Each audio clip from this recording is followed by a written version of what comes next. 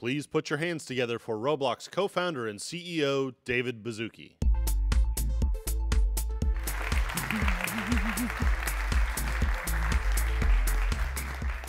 Okay, hey, welcome everyone. Third annual Investor Day. We've come so far. Both want to welcome all of you that this will be your third year. Also want to welcome all the new investors. Everyone out there in the Roblox community who's watching, welcome. Roblox employees, Roblox fans, all of you. We're really proud to be here today. We're going to focus on three really big things today. First, we're going to talk about growth. We're going to talk about how growth in DAUs and hours leads to bookings growth. And historically, our growth has been viral and driven by innovation. And you're going to get some snapshots of innovation. You're going to get some snapshots of AI innovation from Dan. You're going to get some snapshots on monetization innovation from Christina. We're also going to talk about just raw operational excellence. How do we do so much with 2,500 people? Manuel's going to share a little bit of an overview of what we've done in the last year. And then we're going to talk about leverage and really operational leverage. You're going to get a glimpse of how efficiently we run our infrastructure. You're going to get a glimpse of how efficiently we run our engineering team. And then Mike gets to come on and kind of share the results of that, which is super, super exciting. But let's back up to innovation and growth and just review Roblox 101. What is driving our growth? And what is really driving our growth is the future of communication. Humans since the dawn of time have been figuring out when we can't be together, how can we communicate from a distance and how can we be together from a distance? It started with drums and smoke signals. We saw the telegraph system. We've now seen SMS as a new way to communicate. Of course, the phone system as well, very innovative. And then for us, really the last 3 to 4 years, we became very familiar with video communication. But this isn't where it ends. It's ultimately going to 3D simulation. It's ultimately going to not just being together at a distance, but doing things at a distance. And this is really what has been behind Roblox's growth. In the midst of COVID, when people couldn't be together, we saw them using Roblox as a utility to be together. And ultimately, the resolution, the fidelity, the devices, whether it's whatever device we're using, more and more goes to high-resolution photorealism. And what we will all use someday is 3D simulation to communicate. So that's really what's really driving our growth. And it's so fun, actually, to run a company with that big tailwind behind it, a giant movement for the future.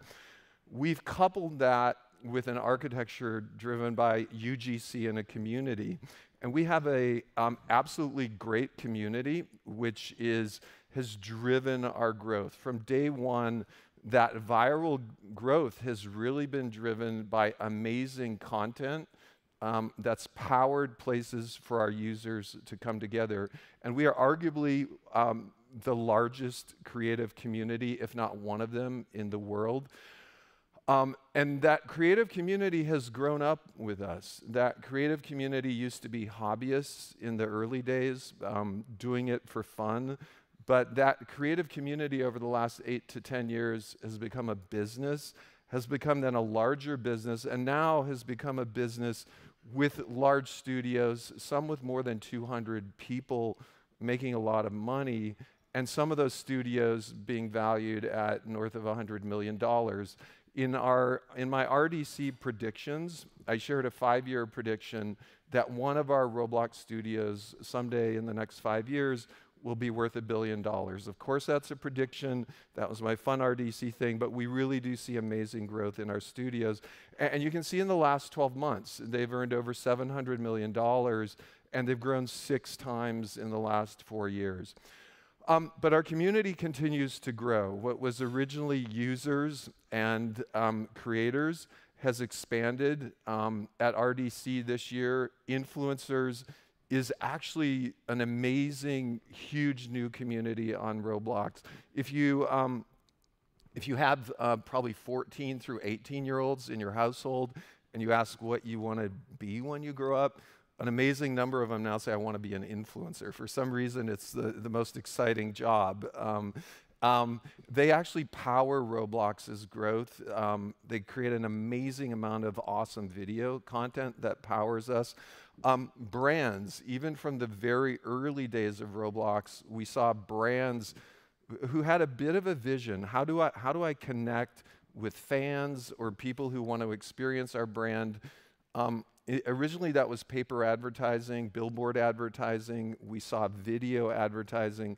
There's something very unique about the brand connection on Roblox where you immerse in that experience and create 3D memories with friends. And arguably, you're going to hear more today about how we believe that immersion together, whether it's shopping, skateboarding, trying on clothing, is so powerful for us. And then more and more, we're seeing educators starting to use Roblox as a way to help learn when people can't be together. First Robotics, for example, a huge partner simulating what people used to do with physical robot construction as part of a school curriculum on our platform. And then welcome all of you, our investors. So, okay, quick, fun history lesson showing the really relentless focus of our vision, which is the original Roblox business plan slide from 17 years ago. And what you'll see here is we borrowed 4 big elements.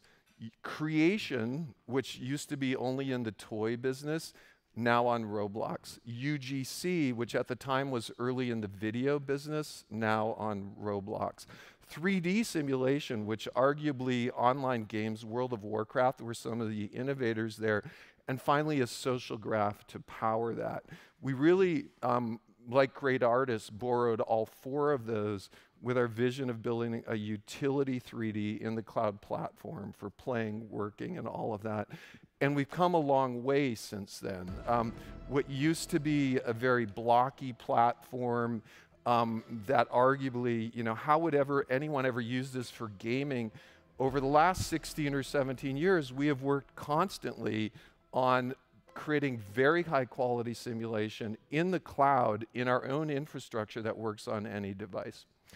Our vision has always been the same, which is really we are reimagining how people come together. We're reimagining really the way, not just that we communicate, but the way we will play together, the way we will go to concerts together. At Roblox, we're reimagining the way we work together with Roblox Office, where I do all of my Monday one-on-ones, and you'll hear more of that in Roblox. We're reimagining how people learn together, which are all part of the way people communicate at a distance. Let's touch on 3 things that are supporting this growth. I want to just take a step back and share our notion that this is bigger than building a gaming platform. This is building a 3D social utility communication platform. All of the elements that support that overlap with elements that support gaming, which is where we arguably got our start. First, let's just talk about avatars and why they're so important. And second, we're going to be talking about your social graph. And then we're also going to be talking about just how important it is to communicate in 3D. So let's take a look at avatars, and I'll give you a bit of our history. That first Roblox avatar was arguably very toy-like. It's come to be known as that Roblox Classic avatar. But very early on, we had the notion that we're going to do something very, very difficult, which is really reinvent ourselves and go beyond that. That classic avatar is arguably a favorite, but we knew that ultimately a platform like Roblox has to have any avatar you can imagine, all the way from a toy avatar to a photorealistic avatar, and ultimately has to have an avatar that everyone really connects with and feels like it's your avatar. We're not all the way there, but we're well on our way. And so what we did in the initial foundation of Roblox, we went from blocky to our Arthro avatar. We've added more ways for your avatar to connect, tracking the camera, voice, all of that. But wait, there's more. If you look at Roblox right now, you'll see that all of the experiences have been made by the community, and there's one last step that isn't really driven by the community, and that is our avatar system. And so we're in the midst now of all avatars are also created by the community.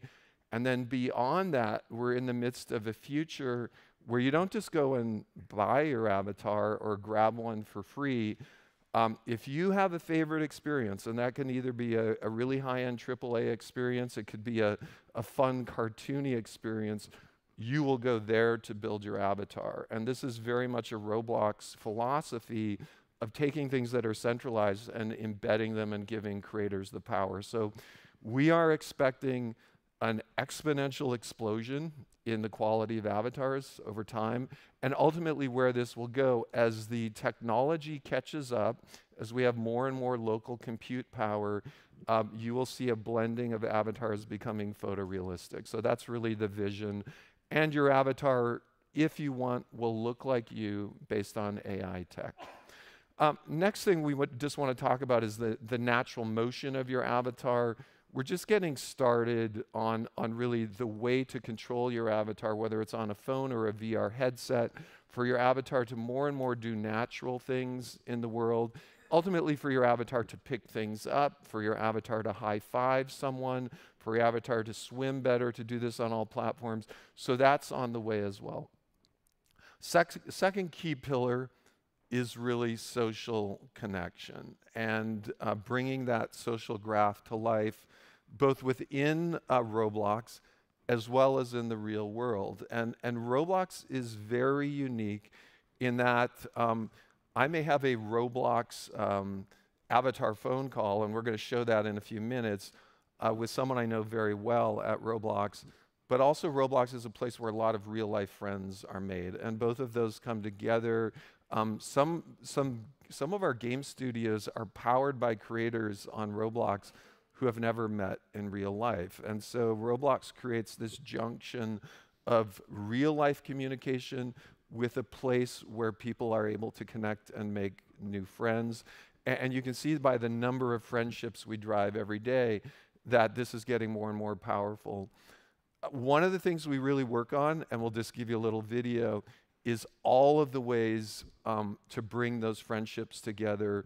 One of the things we're more and more going to be delivering is the ability to share moments inside Roblox, whether it's a screen capture, ultimately whether it's a video of something really exciting. That may be, I'm at the bottom of the roller coaster ride and I got a video of myself, and use that to invite friends to our platform. So we think actual friend invitation, there's a lot of work we're doing there. We've also added real life names. We've added all of the standard ways of connecting with friends to drive those types of social connection. And then the third thing, of course, that we have to do is more and more support real life communication. Roblox got really, really big without voice, without facial animation. We got really big with pure text communication in game. We're more and more, though, following the future of that. One example is Roblox Connect. This went live yesterday. And for the first time ever in Roblox history, I've been able to make a Roblox phone call and avatar communication with members of my family, which is absolutely amazing. It's amazing because we're experimenting with new modalities of how we track camera. We have facial animation on, voice animation on, and it's also amazing because Roblox Connect is something anyone can build on our platform. It's completely open sourced. We built it as an example for others to almost be a showcase of our technology. So we're going to see more and more apps on our platform that either use a kind of organic join together or a phone call join together. So you can grab this on Roblox right now, Roblox Connect. We shared it at RDC. Make a phone call, connect up with someone, start chatting, pick your avatar, and all works just absolutely wonderfully. Okay, so that's a little high level. So let's take a step back to the S1 that Roblox published before we went public. And we really for a long time have been talking about this four-dimensional growth vector system that we have. What's quite exciting is without really making any predictions of our future growth, one can imagine the amount of headroom in each of these vectors and then multiply them together if you can think in four dimensions, and that starts to create a really interesting number. International growth, which we're well on our way, even when we went public. Really everyone on the platform. We used to call this aging up. We don't call it aging up anymore because we feel we're already in the middle of it, so it's a little bit of a bigger term. The third is Roblox everywhere. This includes devices. Where would I be able to access Roblox? It also includes more and more a platform that people use every day. And these two things really magnify the users on our platform. And then, of course, our economy, which is super vibrant, and we're going to touch on it. Each one of these multiplies with the others to create really the headroom that we're excited about in our growth. And we're going to start with international. Really, by far, most people in Roblox are no longer in the US and Canada. We've seen very consistent growth in the bookings from that international growth.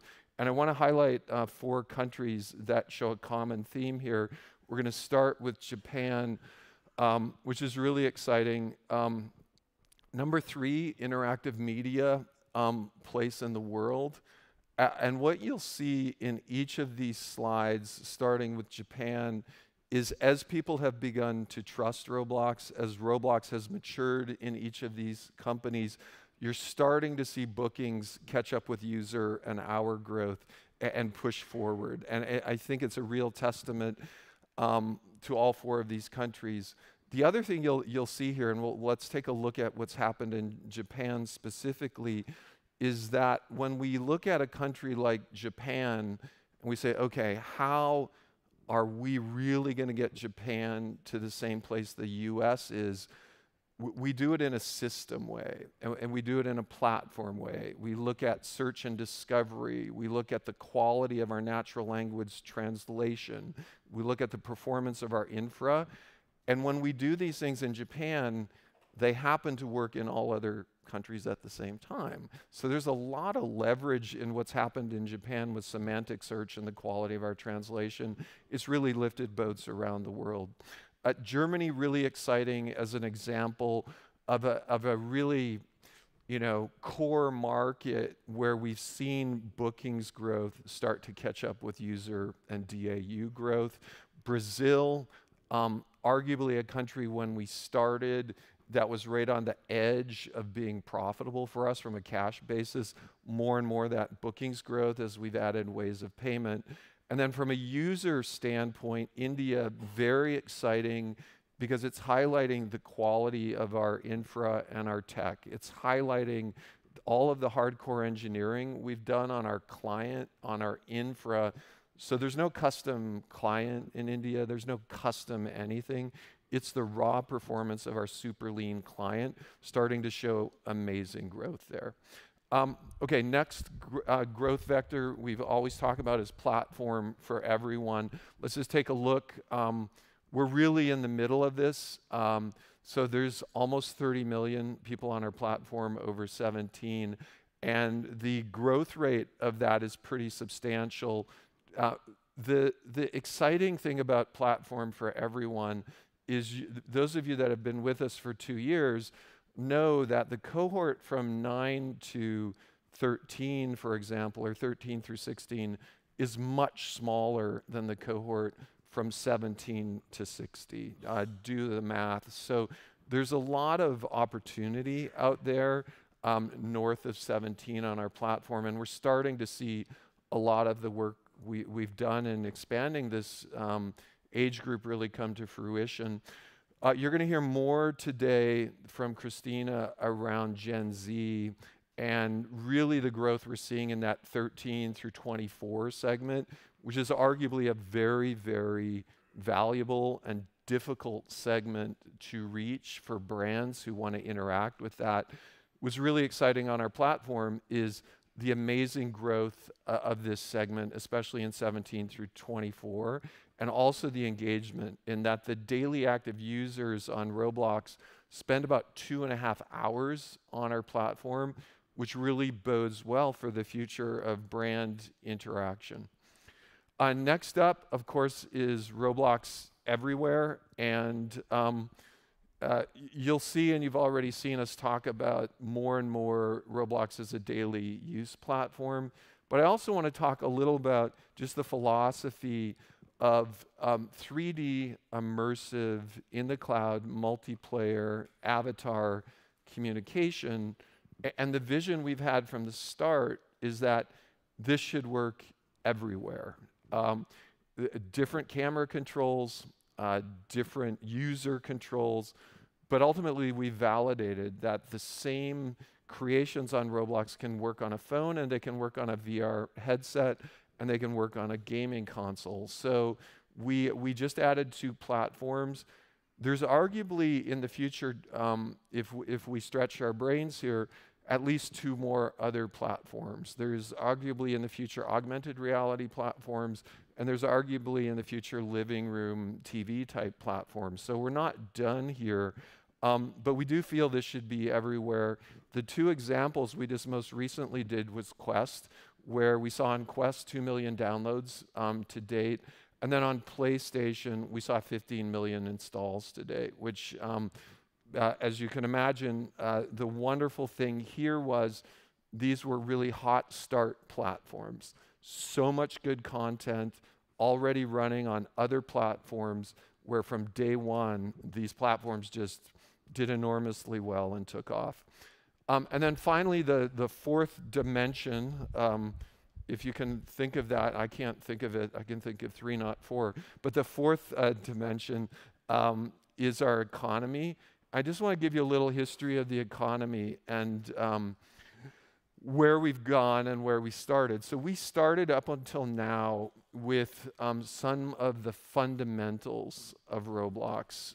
For those of you that look in the history books of Roblox, you'll see we initially started with a club membership, if you can believe that. Now, most people don't. We then made the innovation that we wanted our creators to be able to support themselves on the platform, and we also created our virtual currency system, which coupled with all of the amazing creators, coupled with the ability for developers to earn a living on the platform, created enormous acceleration and created the fundamentals of our economy today. What's really exciting is how far we've come really without advertising. And what a big company we've built without tapping into that engagement of those older Gen Z people on our platform. So today, what's exciting, and you know a lot of the things we're doing today, both accelerating our virtual economy, moving everything to UGC, allowing our UGC creators to make limited items, to make very expensive items. Also, we've announced very shortly we're going to do something that's very Robloxian, and that is take something that's traditionally a platform feature like subscriptions and allow every creator on the platform to offer a subscription. I remember back when we allowed creators to use virtual currency in their experiences and just the explosion of creativity that we saw there. I personally am very optimistic about the creativity of our developers in offering all kinds of subscriptions within their experiences. And those are subscriptions that will be backed by credit cards, by the App Store, by the Google Play Store. So they'll be available cross-platform, which is really cool. And then finally, you've seen in the last couple quarters, we started to introduce what we feel are very innovative advertising products. Native, immersive, non-blocking, kind of fun, actually, somewhat like the real world, maybe even better than the real world. If we're walking around and we want to go shop at a brand, we can go there with our friends. So you're going to see a lot more of that today.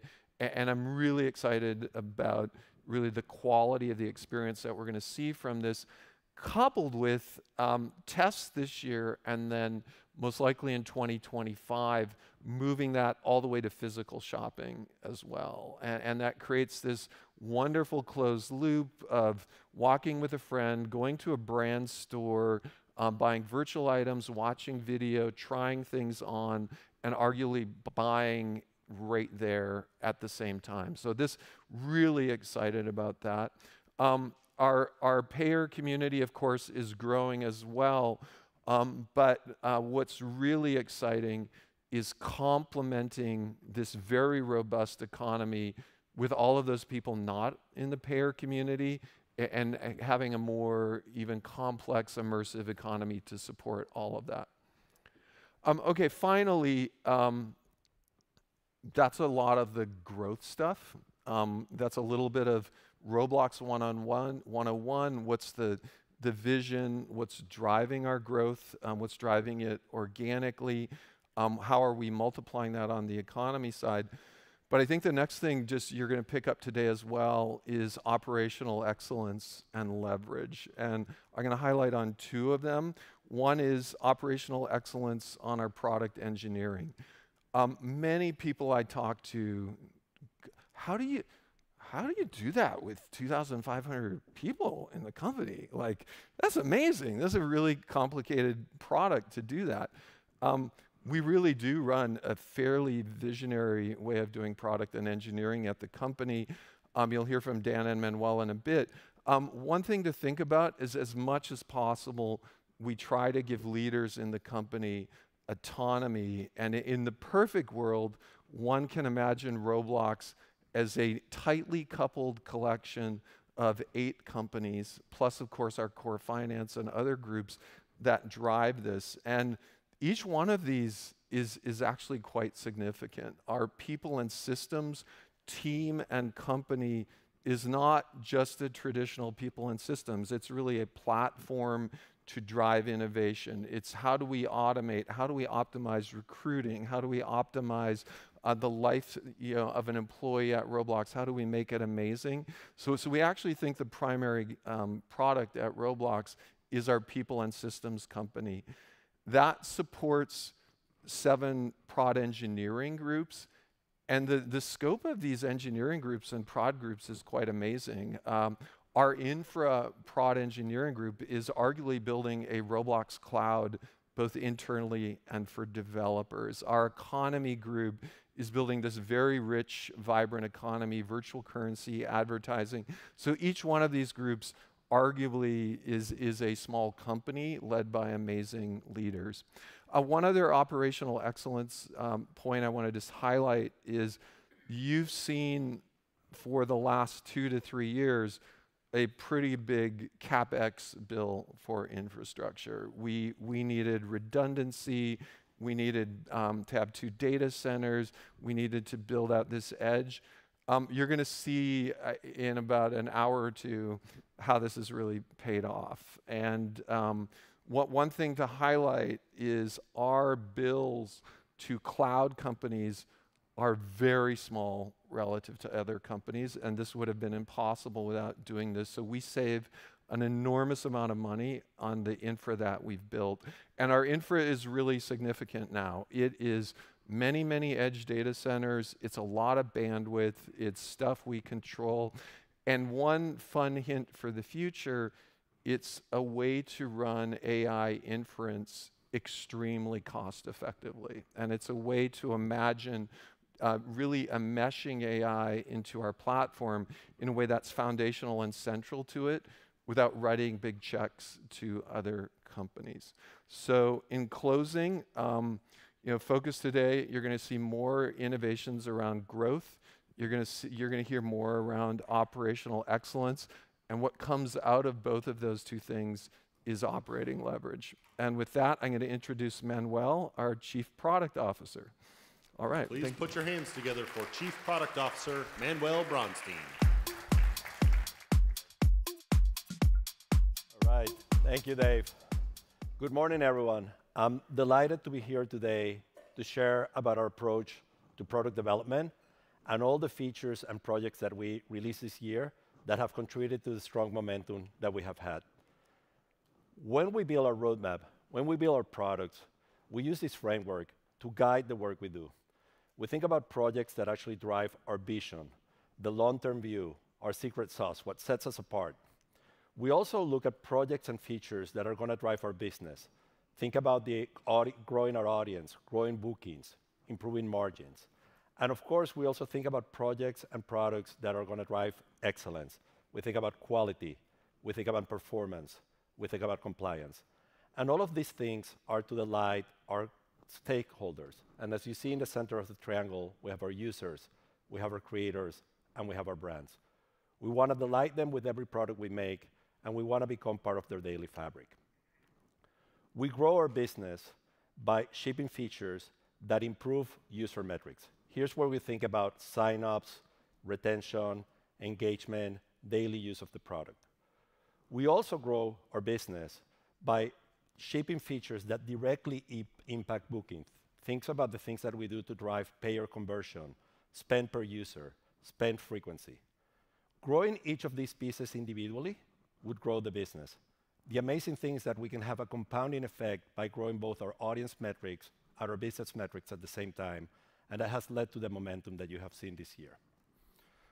So let me talk about that momentum. We had a strong Q3, and a lot of that was the result of all the projects that we ship. So I want to take you down a list of many of the things that we shipped this year. It's not comprehensive, but it's a good list for you to connect the dots between all of that engineering and product work and the results that we have had. Let's start with platform expansions. We have always strived to meet users where they are. We have had a strong presence on mobile, on tablet, and on desktop. And in Q3 of this year, we launched the PlayStation, the Meta Quest, and we improve our experience and revamp our experience on the Xbox console. Now, shipping in each of these products will bring you a new audience and help you grow your platform. But the one interesting point is that actually shipping each of these platforms made the entire ecosystem better. And think about it for a couple of reasons. On one end, you get network effects. If you have a friend that had a PlayStation, and in the past you couldn't play with them if you had an Xbox console or a mobile device, now you can all play together. That's what we call user liquidity. You can do more matchmaking. You can find people that you want to play with. Now, if you're a creator and you see us shipping another platform, immediately we're increasing your TAM. So as a platform, we become way more attractive for you to create because now you have more users that you can cater to. And last but not least, each of these platforms may highlight different type of content. There are experiences that may be better played on a console. Maybe a racing game is actually more interesting to play on a console. There might be other experiences that are better to play on a mobile phone. So as a creator now, you can think, hey, I can have all these canvases for me to create and produce something that is going to delight the users. The other interesting thing about our approach to creating for all of these platforms is we have taken an approach that we call universality, or building a universal app, but we actually make that app feel native in every device because of the controllers, the size of the screen, and so forth. Now, the cool thing here from an efficiency standpoint is that we can build once and deploy everywhere. And this is a capability that we also give to our developers. So when we launched the PlayStation, developers didn't have to think about, oh, what do I need to do to actually be available on PlayStation? Their experiences were available right away. We're building our product in the same way so that we can make it very easy for our teams to deploy on these platforms and on any future platform we want to build. Second, I want to talk a little bit about our investments in the economy. We have a very vibrant economy, and it's a result of a lot of investments that we have made throughout the years. This one is very exciting for me because it reflects how we take the long view. In 2021, we made a decision. We designed our economy based and grounded on economic principles. And we think about those economic principles in a way that drive the market dynamics that we want to drive in the future. So in 2021, we made a decision. We said, hey, we have a revenue share with experiences that are willing to distribute catalog items. We have the marketplace, we have items that are created by our UGC community. We gave developers the ability to become distributors or resellers of that content. That was a decision that we made in 2021, and we improved the revenue share for developers to incentivize them to become distributors of that content. Fast forward to 2023, and a class of experiences started to making a really good use of this economic principle, and they created a new category that we're defining as social shopping experiences. These are places where you can go with your avatar, you can check out outfits, your friends are around you, they're checking you out, they're checking the things that you're picking up, and then you end up making a transaction. Catalog Avatar Creator capitalized on this economic design, and is now one of our top grossing experiences on the platform. And they're creating this category that we're calling social shopping that will be very powerful for brands as they continue to come to Roblox. Second part, of course, you heard from Dave, is this desire to create and expand our UGC catalog, our user-generated content catalog. In this year, we introduced a couple of things. We introduced limited items in Q2. Limited items are kind of like in the real world collectibles. Think about it in the economy. It's something that is scarce and tends to appreciate. What we have seen with limited items since launching them is that they command a higher price point than other items in the marketplace. And more interestingly, the majority of them resell for a value higher than the initial price. So it's creating that dynamism in the economy that we want. We also launched this year and gave creators the ability this year to create UGC, user-generated bodies and heads, completing this notion that now creators can produce avatars for Roblox. This is super important for us, and it's part of us building a platform for everyone, because as you do that, the diversity and range of avatars on the platform just increases exponentially, giving everybody, every user, an opportunity to find an avatar that they relate with, that represents them, that is part of their identity. And that's what we want to build, and it's contributing to our growth. Now, you're going to hear a lot about ads from Christina Wooden later. I just wanted to give you share a little bit of the products that we have built in this space to support and establish this market. When you think about the ads business, we have both advertisers and we have publishers. So we're building products for both of them. On the advertiser side, this year in Q2, we release our Ads Manager, which is a self-serve tool that allows anybody to create a campaign, an advertising campaign on Roblox, without human intervention. They can track their campaign, they can decide how they're going to run it, and then place it, and we will take care of distributing that content across different experiences. Then we have also provided tools for the publishers. The publishers are the experiences that host these ads. And what we did for them, for example, in a studio, we gave them a drag and drop tool that allows them to place ads anywhere in their experience and begin to understand what performance those ads are going to have, so that they can decide, hey, if I place this ad in the home, how is it going to perform? Then I can move it around and actually start measuring with reporting the performance. They can select the ad format, they can select the placement, they get reporting, and in Q1 also we added automated payouts. So both in Q2 and Q1, we were building and establishing this market from a product standpoint, and we've been doing a lot of things on the business side that you're going to hear also a lot more from Christina. Now, we also grow by developing tools for our creators to build better content, more engaging content on the platform, and also by building technology that makes that content discoverable, so that everybody can find what people are creating. So let me start a little bit with the work that we have done on the creator side. We first made it easier for more creators to onboard. And the idea here is that if you're a player today on the platform and you have a login, how seamless do we make the transition from the player app to Studio so that you can use your credentials to start creating? We also gave them tutorials and content to get them started. In Q4 of this year, what you're seeing on the screen is a tool for collaboration that we call live scripting. You can see multiple members of a studio writing code together. This, of course, increases efficiency and studio collaboration.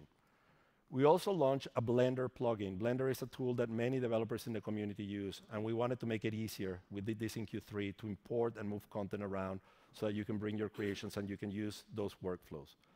And you're going to hear a lot more about AI from Dan, but I wanted to list a few things that we launched. In Q1, we launched our material generator and code assist, making it easier for creators to produce materials and to learn and improve their coding. And one that I'm very excited about, in Q4 of this year, using LLMs, we actually created an interface for developers to interact with our documentation. And it doesn't sound that exciting, but it actually is super exciting because what we created was a natural language interface, similar to what you see in other products out there, where I could go to Roblox and start typing my questions. How do I monetize my game? How do I improve this feature? I need to grow retention.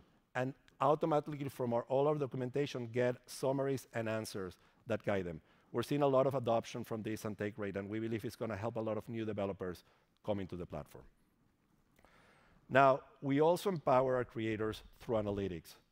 We want to give creators the tools to understand their business, make decisions, run their live operations, and ultimately grow their engagement and monetization and retention in their experiences. And we do this by giving them dashboards that allows them to analyze and understand what's happening in their experience. This year, we released a number of dashboards to supplement what we already had. In Q2, we released a real-time stats and error reporting dashboard. That helps creators understand performance issues and correct them in their experiences.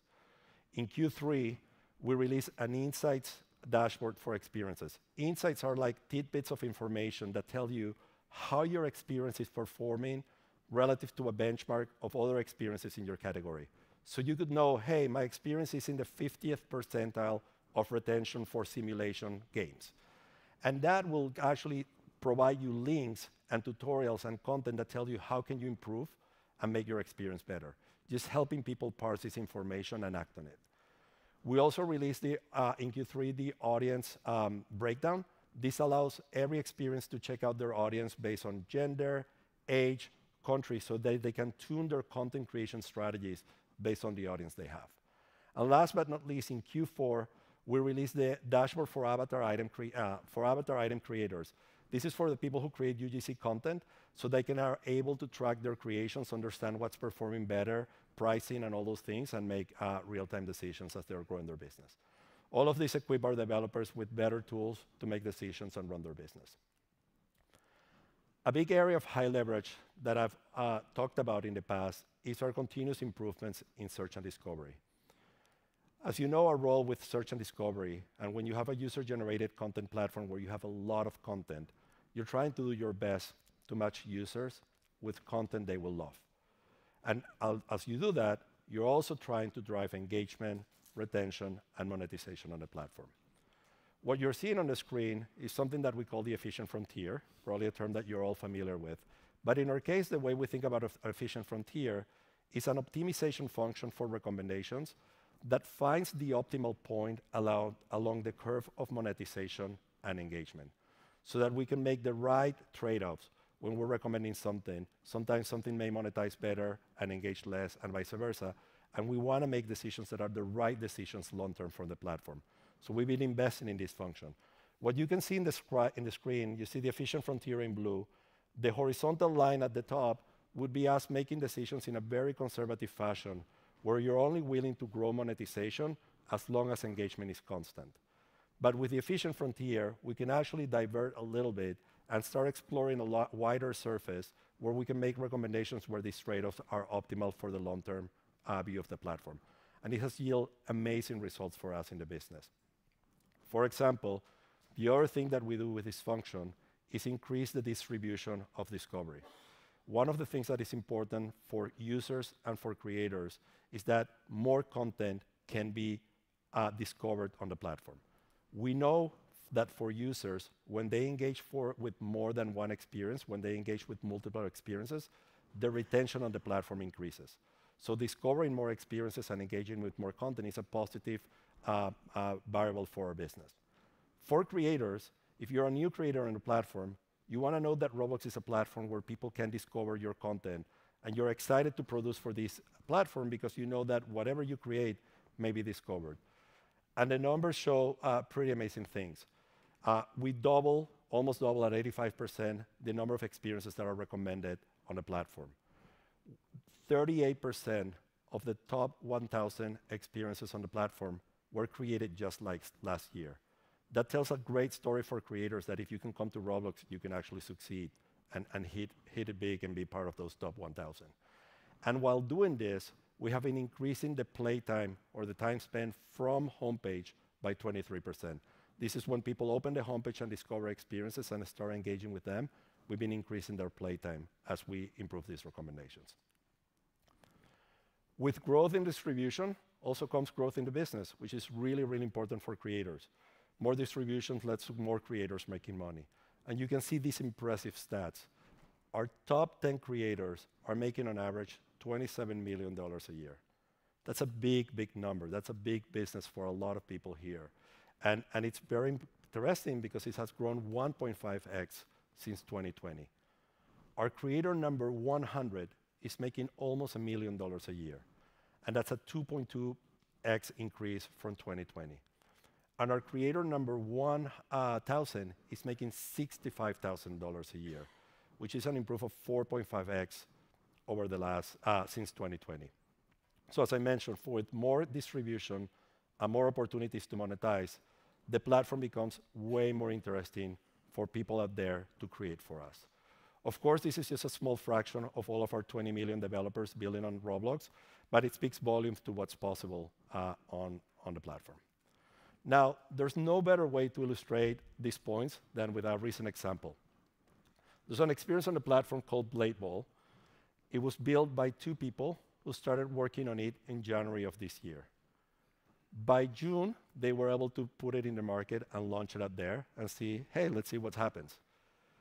The experience had great metrics, and our recommendation system started to pick it up.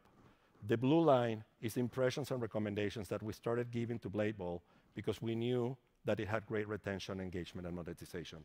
The gray line in the bottom is a typical number of impressions that a top experience will get on our platform. You see that as we start learning from Blade Ball, we give it a lot of impressions, we start learning from it, and then the curve starts to settle because we have learned the playthrough, the engagement, and the monetization as you expand their audience. Now, the results have been phenomenal. Blade Ball is one of the fastest experiences to get to 1 billion plays. It did it in only 4 months.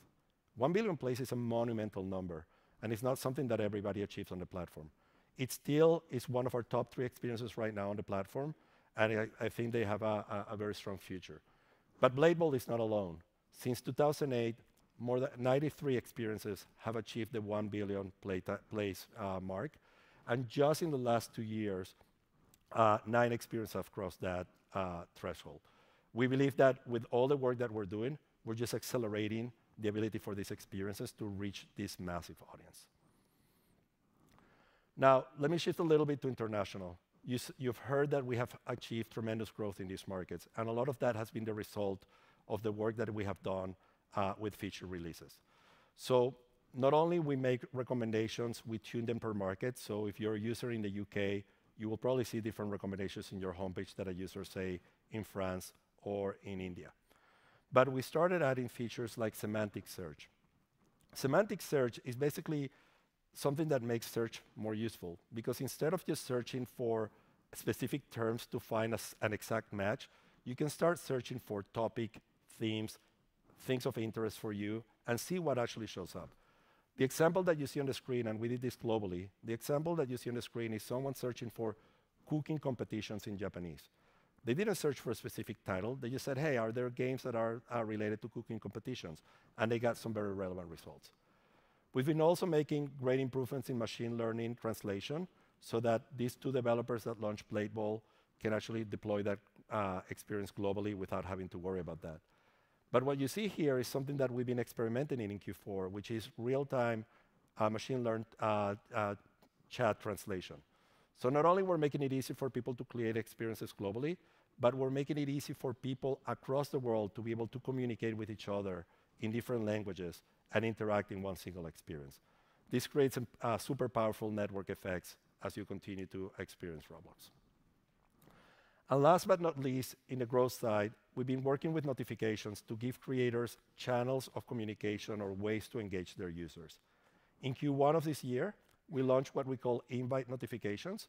This basically allows a developer to place an object or a trigger in their experience to have someone invite friends to join them and then send a notification. An example of this is a boxing experience where the moment that you step in the boxing ring, it prompts you to say, do you want to invite a friend to join you and fight? And many people can become more creative about the ways they use them. And in Q4, we introduced what we call the real-time toast notification. The real-time toast notification allows a user to see real-time an invite inside an experience. So if my friend is in experience A and I'm in experience B and they invite me, I will see the toasting experience. I click on that and then immediately join them. And this is super important because we know that experiencing with your friends make the platform better. So speaking about friends and connections, you know that we're building a platform for connection and communication. And we released a number of features to support this part of our vision in 2023. Let's talk about friend invites. More than 19 million friend connections are formed on Roblox every day. That's a huge number. But one thing that we have learned from an analysis is that when people experience a platform with real-life friends, the retention is better. So in 2023, we made a lot of investments to make it easy for people to find real-life friends or connect with real-life friends on the platform. And you can see some of the features that we launched. In Q1, we launched the Contact Importer, making it easy for you to go to your address book, see which of your friends are already in Roblox, and the ones that are not, you could invite. We also launched in Q1 the ability to friend someone using a QR code. So if I'm sitting next to my friend and I want them to friend them, I give them my QR code, they take a picture, and now we become friends. In Q3, we began testing with real names, because it's easier to find a friend when you type their real name, not the user ID. You may not know it. So you can actually type the real name and get to them. And we started up ranking what we call people you may know recommendations. These are recommendations that make it easy for you to find people who have shared experiences with you, share contacts with you, share friends with you, so that you can actually connect with more friends. All of this work has led to an increase of people interacting with real-life friends on the platform, which will have significant long-term effects in terms of retention and engagement. Now, let me talk about communication. You know that we started working on real voice communication in experience. We believe that communicating with voice makes communication more natural, more seamless. In Q2 of this year, we began expanding to make it available to more and more users on the platform, 13 plus users on the platform. We also added facial expression. So both with lip syncing, with my voice, or with the camera, you could detect my facial movement and my animation as I speak and represent that with my avatar. That's super powerful because it makes communication more seamless, more natural as people engage. And we have a strong evidence that as users engage with voice on the platform, their core metrics improve, both their user metrics and also the business metrics. So we want to continue investing in voice and communication in 2024. All right, last section is about product excellence. As I mentioned, we invest in features and in projects that drive quality, performance, compliance to delight our users. One big area for us has been this notion of making Roblox better, more performant, higher quality in what we call mid and low range devices. As you can imagine, when you go global, the footprint of different devices is very wide. And you can find a lot of markets where the majority of users may be enjoying Roblox through what we would call a mid and low range device. So improving performance there, and also improving how we operate on the different network conditions made the experience significantly better for users. And this is an area of continuous improvement for us. We'll probably never stop, because I don't think, maybe there are points of diminishing returns far in the future, but we believe that as you improve performance, you have a great opportunity to improve engagement. The other thing that is super important is provide a Roblox experience that feels very snappy, very fast. When you try Roblox Connect, you're going to feel it. When you answer your phone call and you get immediately teleported into experience and can have a conversation, you're going to feel that. If we can continue to improve join time, if we can continue to improve time to interaction in all of these devices, we believe that we will increase engagement. So this has become a big area of investment for us, and we keep improving these numbers. And last but not least, I want to talk about safety and civility. As you know, safety and civility is core and paramount to what we do on Roblox. It's part of our vision. So we continue to innovate in categories that make us more accurate and better at safety and civility to promote that on the platform. And while doing that, we're also becoming more efficient at scale. So this year, we continue to improve our automated content moderation. This makes it easy through machine learning models to detect if there's inappropriate content on the platform and automate those flows. We launched in Q4 something that we're calling descriptive safety reporting. So if you're on an experience and you're a user and you experience something bad, you can actually capture a picture of what happened, share that with some annotation. What that makes is the process a lot more efficient, because if you're a person on the moderation side and you receive that information, it's a lot easier for you to take action. So it makes our moderators more efficient, and it makes reporting more accurate. And last but not least, we launched something in Q4 called the Civility Prompt for Voice.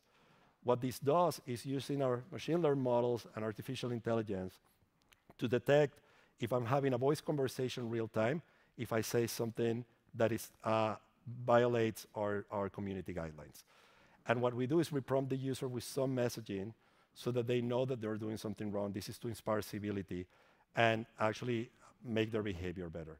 And a fun anecdote, Dave mentioned the Roblox office. We have a simulation of our office where we have meetings. I was having a one-on-one with Dave. We're talking very excitedly. It was a very, very fun conversation. And one of us, I'm not going to say who, got a lot of these civility prompts. It works. The feature really, really works.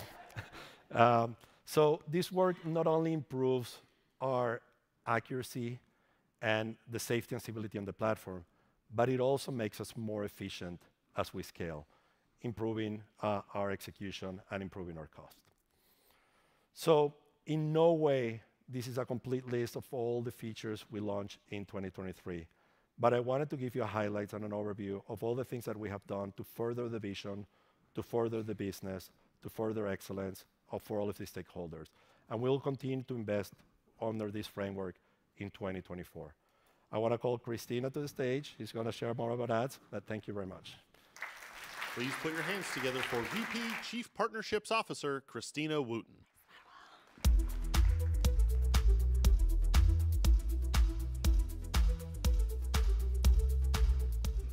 Hello, everyone. So today you've heard about our users, our growth, and our product. And I'm super excited to give you an update on our brands business and how we are going to scale and grow our advertising business. So for the last 5 years, we've been working with some of the top IP holders, brands, and talent in the world, and they are reaching this highly coveted demographic on our platform through immersive, authentic experiences, and they are influential. These are the brands that are bringing on the rest of the industry: Nike, NFL, Gucci, and so many more. And just in 2023, we've seen H&M, Amazon, Walmart, e.l.f. Beauty, and amazing artists like Blackpink coming onto the platform. And we work very closely with them. We talk to them every single day, and something really special is happening. They are reaching audiences, building communities, and those audiences are turning into consumers and fans. So what are the brands coming onto the platform to do?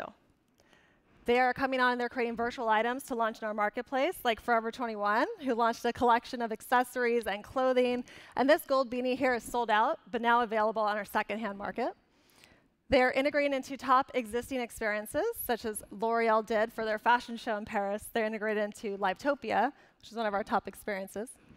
And they're creating deep, immersive experiences, such as NARS Sweet Rush for a limited time, or like Walmart discovered, creating persistent experiences that live on. And something that is happening in these persistent experiences is they're building communities.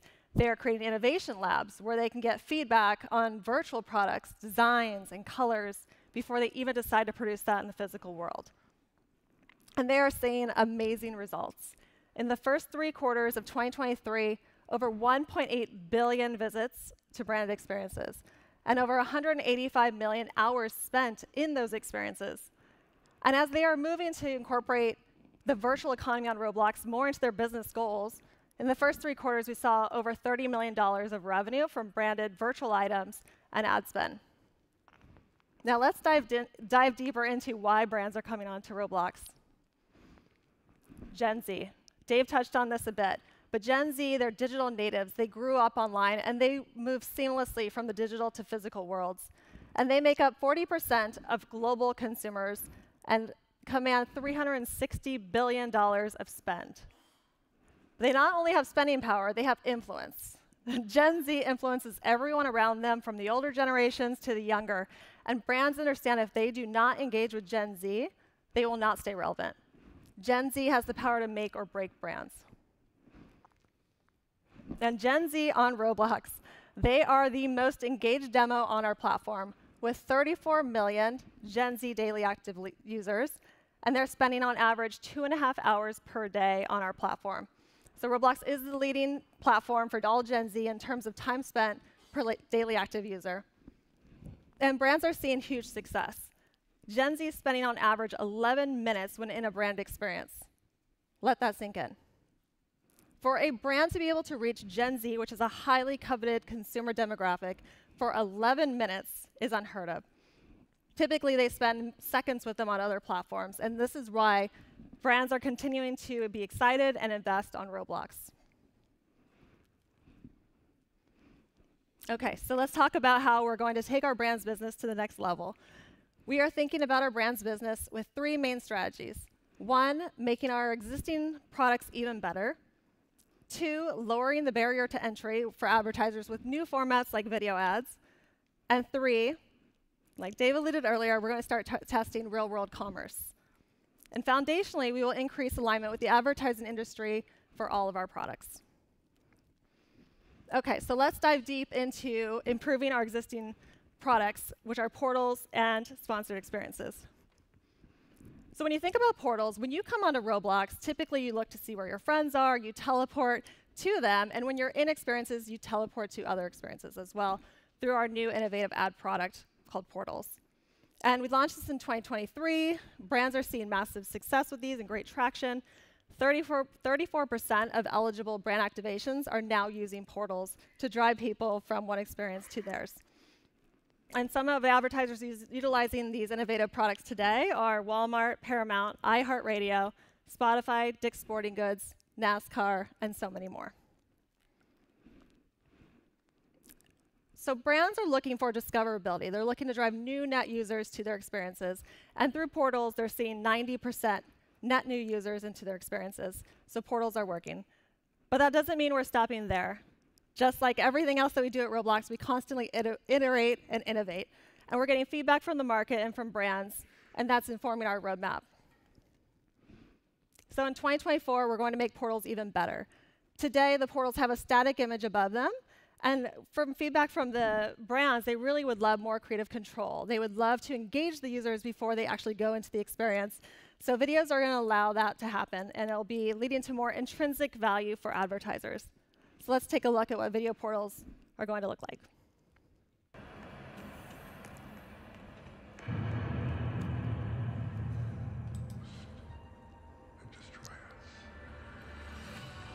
I don't love your odds, but may they be ever in your favor. The Hunger Games, rated PG-13. It's the things we love. Pretty awesome.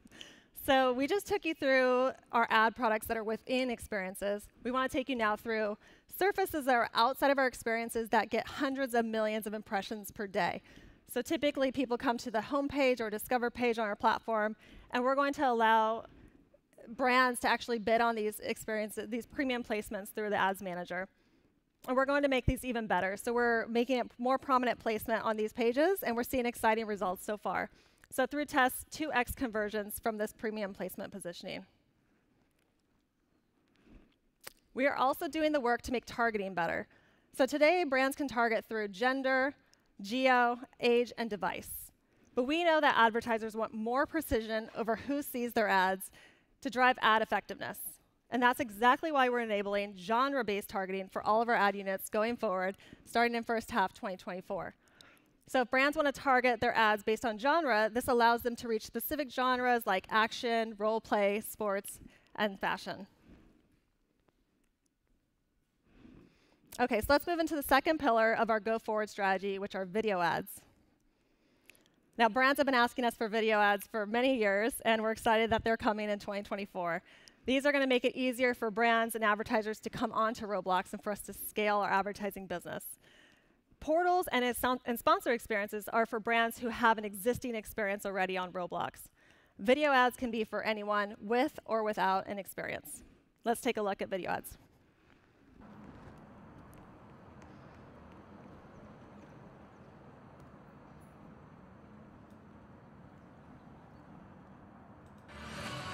I don't love your odds, but may they be ever in your favor. The Hunger Games, rated PG-13. So we're excited to announce that we are currently testing video ads right now with premium partners. And we're testing these in 2 ways. One is standard video, and 2 is rewarded video. So rewarded would be an example of you're watching this amazing Top Gun video, you watch it fully, and then now I'm rewarded with a bomber jacket that I could wear on my avatar. We're optimistic that this will be a win-win-win for brands, developers, and our business. As we think about what's ahead for video ads, we will be officially rolling out video ads in first half of 2024. And our goal for the next 6 months is to really build the foundation for an ad product that we can scale. Later in this year, we're going to be doing also market education. So really utilizing our team internally, but also our partner program to really educate the market at scale about our new ad products. And later this year, we're going to be building towards greater demand while also doing the work to get to parity. We are talking with several parties to help us drive demand in the market while also getting the product work done that are table stakes, like third-party verification, as well as enabling measurement to help brands effectively measure ROI. And we feel really good about this roadmap here, and we're excited to see the influx of brands from all different categories come to Roblox for video ads. Okay, so we've talked about our virtual economy, and we've talked about advertising. Now let's talk about real-world commerce and how we're going to be starting to test this to enable virtual to physical conversions for brands. This is something I'm very excited about. We're going to unveil our strategy for a full funnel solution for brands that we are working towards testing in 2024. And we have what no other platform has. We have 70 million people coming every single day that they have a digital identity that represents themselves, and that we know that that digital identity influences their physical selves. And real-world commerce through web linking will be enabling brands to guide users from engagement straight to their websites. So let's talk a little bit more about why we think commerce will be so massive on Roblox. When we think about commerce, it's really thinking about how we can go from driving discovery to driving purchase of products on our platform. And we are uniquely positioned for brands to be in front of consumers at every step of the way. We have a scaled audience of 1.8 billion visits to brand experiences year to date. And guess what? They have intent to shop. Shopping has been part of the platform behavior for over a decade. Users are searching, they're trying on, they're purchasing, and wearing virtual items from creators and their favorite brands already. And in just this year alone, users purchased 1.6 billion virtual items. And this is a massive opportunity for brands because it's clear that the virtual influences the physical. And the vast majority of Gen Z say that once they try on a brand's item on their avatar, they are likely to purchase. And I can attest to that. It's not just Gen Z, but my avatar is wearing a Gucci headpiece and a Gucci bag and a Carolina Herrera dress from Carly Clauset. And I would say that I am definitely wanting to go get that headpiece and the bag and the dress in the physical world. So this is already happening today. And navigating between the digital and physical world comes naturally to Gen Z. 3 in 4 Gen Z say that wearing digital fashions from a recognized brand is important to them.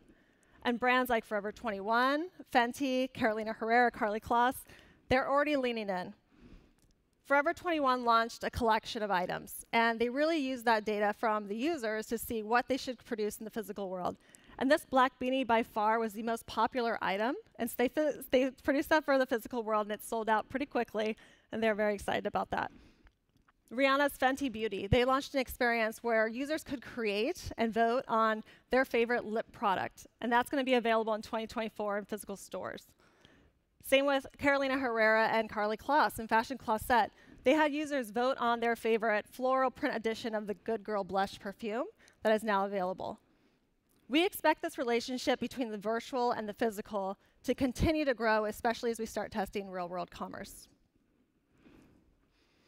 Okay, so let's finally talk about how we're going to execute on our brand strategy. So to scale our brand's business, we know we need to get to parity with other large platforms, and this will set the foundation for scalable revenue for Roblox. Currently, we have a small team that's verticalized and has deep expertise into verticals like fashion, beauty, music, sports, and entertainment. And we have brought on Stephanie Latham, our new VP of Global Partnerships, who spent 12 years at Meta growing that advertising business in North America from the ground up. So we are being very strategic on how we grow our team internally and bring on strategic leaders who have video expertise and know how to speak to video buyers, who have expertise in the verticals that are emerging, like CPG, auto, travel, and more. And we're also expanding our measurement and attribution capabilities, both on first-party and third-party fronts, such as brand lift measurement and third-party verification. Lastly, we are going to be continuing to grow our ecosystem of partners to include more agencies, resellers, and third-party demand aggregators. And many of you might remember that in June, we announced our partner program at Cannes, where we have this community already who's working with brands directly without even our involvement.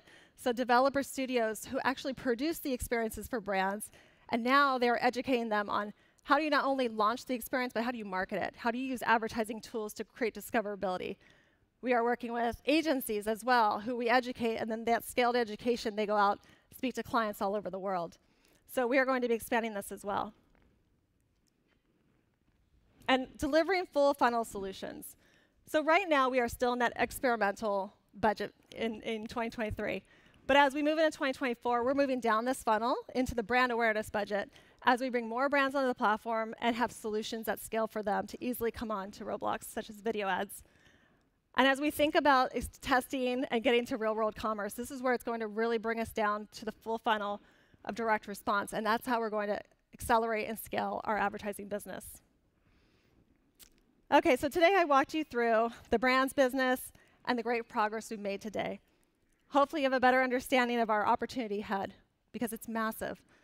Top brands are already leaned in, and they will have many more ways to tap into the opportunity and reach their audiences on the platform, building an end-to-end solution across funnel for our partners. We believe we are uniquely positioned in the market with our brands business, as it encompasses the virtual economy, advertising, and soon commerce, all fueling one another. We are just getting started. Thank you.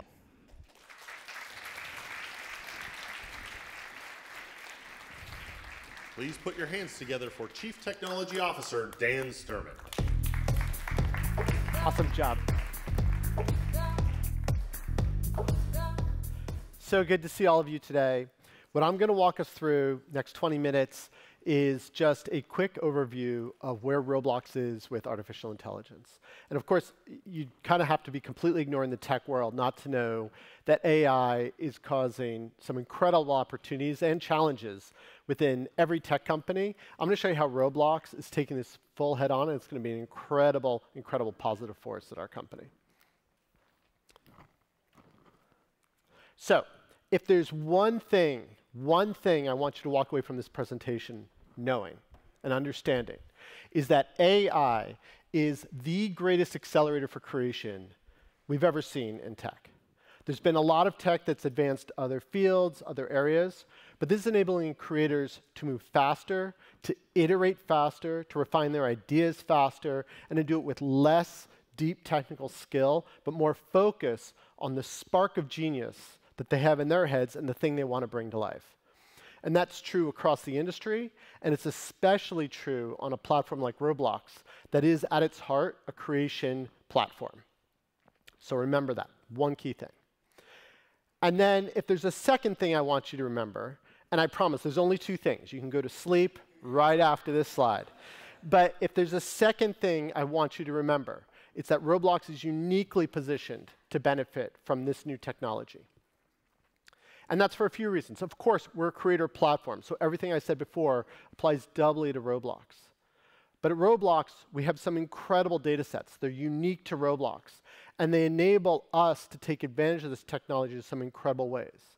These are things like our social graph, which you heard from Manuel and others, is growing rapidly. All the voice that we are capturing on the platform as people communicate. One of the largest collections of functional 3D objects on the planet. And when I say functional, I mean we don't just have images or 3D images. These have to be working items. A house in Roblox has doors and windows and rooms. A car drives and has moving wheels.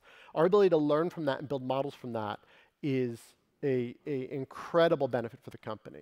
And then, of course, all the code that people have written to bring experiences to life on the platform. And the second reason we're in such a great place with this technology is because we actually have control of our entire stack. core to Roblox has been the fact that we're basically a cloud provider under the covers, and we've carefully managed how we build that infrastructure out across everything we deploy. This is doubly true for AI, where we have the ability to deploy on an end client device, at our edge, in our data center or on third-party cloud, and we get to pick where we deploy based on what we need for the user and the total cost of ownership as we look the solution across the board. So keeping those two facts in mind, this is how I'm going to take you through this. I'm going to start with some things we've been doing for a while in AI, just to show you our roots and where we're coming from and how we think about these sorts of problems. And then we're going to talk a little bit about some of the newest stuff we've launched, some of the highlights from RDC. It shows you where we're kind of at right now and some of our first deployments of generative and large language models and all the new tech that's appearing in AI right now. And then I'm going to give you a brief sneak peek into what the future might look like and some of our ambitious goals going forward with this tech. So let's jump right in with that. And where we started, safety and moderation. So in its earliest days, I think safety and moderation on the platform was Dave and Eric, kind of watching what was going on and like getting people to behave. That clearly doesn't scale. Dave works really hard, but I don't think he can handle 70 million DAO and watching everything they're saying, right? So you got to bring automation to this. And that's where we started with AI. And text filters are a great example that we use this across the board. We need awesome text filters that can understand what people are saying in context and block things out when not appropriate. When we started here, we started using industry standard tools. The problem with those industry standard tools is they didn't know Roblox. So for example, you could have a number on the system, and if you want to prevent exchange of personally identifiable information, then you would want to block that number. But saying your phone number versus saying, hey, I want 2 apples off the tree, that 2 should still show up. So by building our own models, we were able to dramatically improve the quality and accuracy of our moderation. Nothing's less fun than being moderated when you shouldn't be, right? And we were able to do it efficiently and at better total cost of ownership. You've heard a lot about recommendations and personalization. This is something every content platform has to do. When you have millions of creators, you need to be able to bring the right content to them at the right time. What's really interesting on Roblox, though, again, comes down to our data. We have these long plays in our experiences. It means we also have signals like your social graph. We also know things like what sort of device you're going to run on. And we know some experiences run better on a low-end device, others really sing on a high-end device, and we can bring that in the recommendation. We take into account things like the efficient frontier. Allows us to customize personalization specifically for Roblox. This has been going really well this year. I think you've seen some of the results directly as our business has grown. And then translation. You also heard so much about how important translation was to us. This is another great example where using our own data set made a huge difference.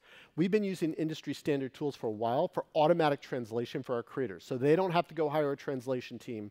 A team of 1 or 2 can't do that. Think about the creators of Blade Ball. They're not going to go hire a full-on Japanese translation team, for example.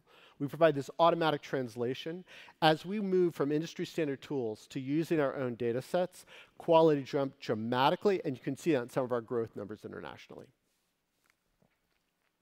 Okay, we're going to get some more recent stuff and what I think is a little bit more fun stuff, right? We're going to talk about avatar expression. This is key to Roblox Connect. And the idea here is we're capturing your image on your camera, on your device, and we're using that to animate your avatar. But we're doing that using an AI model and some really cool technology. I'm going to walk you through that. So here we have Kiran Bhatt from our AI team. His image is being captured on his camera. But then what's going on is he has an AI model running on his phone that's picking these distinct points off his face. And they pick the same distinct points off my face or yours. It's those points, not the video, that is transmitted up to our cloud and back down to everyone else in the experience, and allows it to animate any compliant avatar. So Kiran could be animating this avatar, maybe one that looks much more like him, or a space alien. It doesn't matter which. This carries over across the whole platform. There's some cool advantages to this. First, we're not sending up a ton of video. That's very expensive to compute. It's a ton of bandwidth, and we have no need for it. So we only send this core data. Secondly, it's privacy preserving. We're not sending the video. Video is has a lot more personal context in it than setting up some facial expressions. And then the third really cool thing, and this goes to how we think about total cost of ownership and user experience, we can deploy different models based on the device the user is on. So if you're on a lower-end Android, you might have a slightly lower-powered device that uses less CPU or less memory, but at the same time gives you a pretty good experience. And then on a high-end gaming PC, we could send down like a really rich model.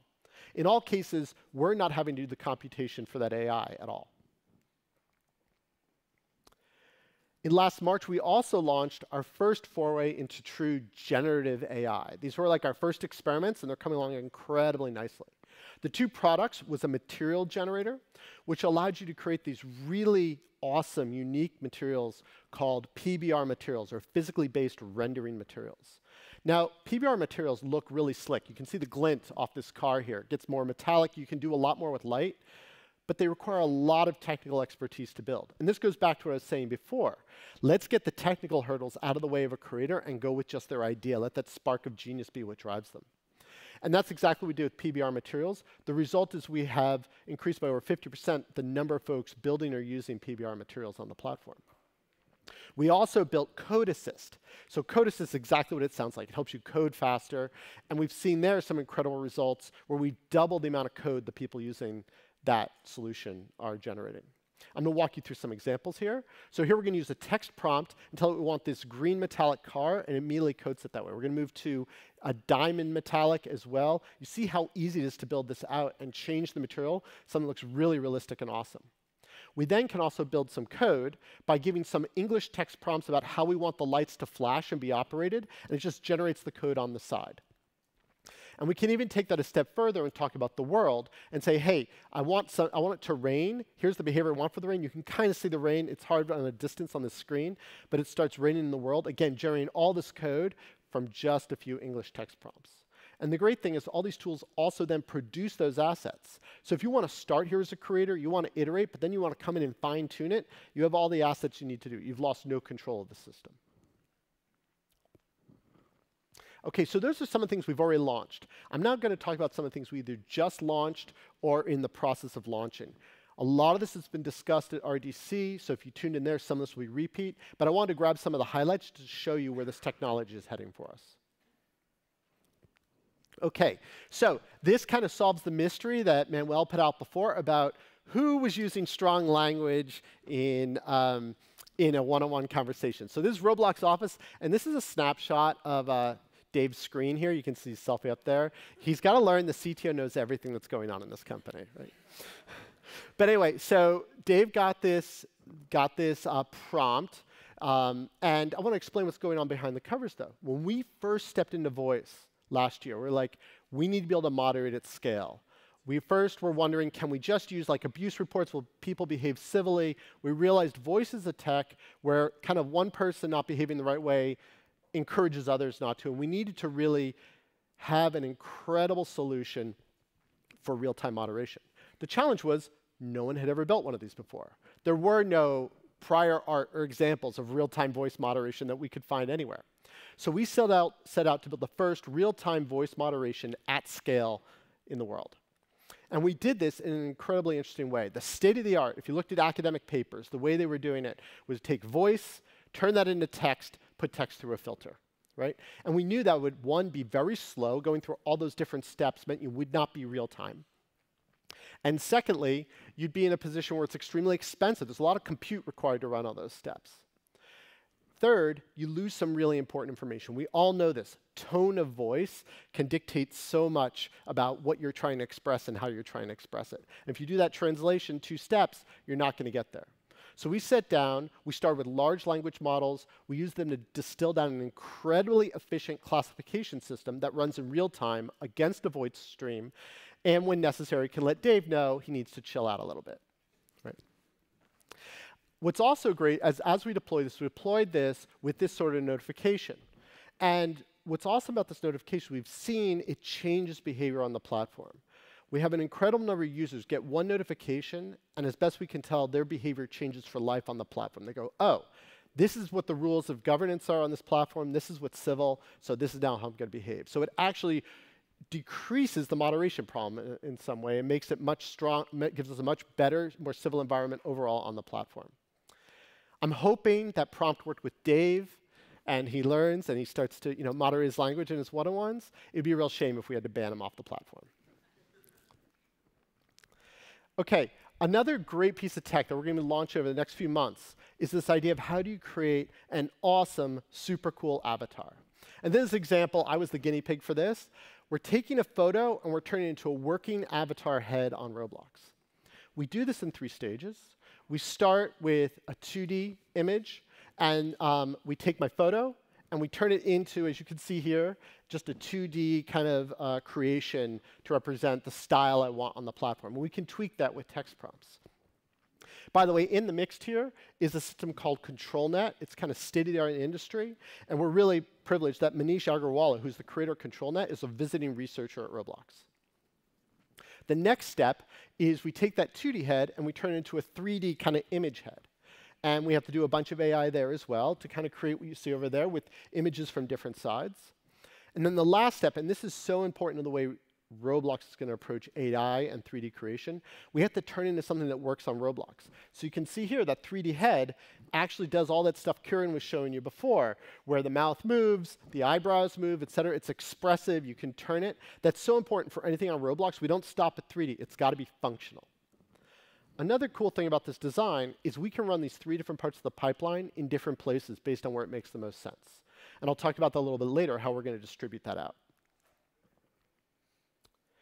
Now, last June, there was a Morgan Stanley event I presented at. Some of you may have seen this, where we talked about an early technology we were calling Helix.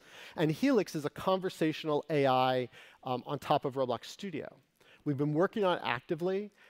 We're getting much closer to a product version of this, and we're going to be releasing this in component parts over the course of the next few months. So again, you're going to be in Studio, and you're able to have a conversation with Roblox Studio to help you build a place. I'm going to walk you through some examples, though. So here I'm going to say, you won't be able to read the prompt, so I'll tell you what's going on. I want to build a campfire game. Is it going? Nope. Let's go back. OK, let's try this again. A campfire game where I'm going to gather wood and so on. This may not. Let me see if I can get it one more time. There we go. OK, now it's running. You'll see in a sec. So we're going to ask it to build this kind of campfire experience. Let's let that pop up. There we go. OK, great. And now we're going to say we want to build a woods around this. So Roblox Studio goes in the creator catalog and pulls out some trees and places them around our world, our place. And we can see they're kind of nicely laid out by Roblox Assistant. And then from there, I say, wait, I want some more variety. So change up the trees a bit. It's going to put in some birches and dead trees instead of that one style of tree. And I kind of have a really great setting almost instantly just by talking to Roblox Assistant here.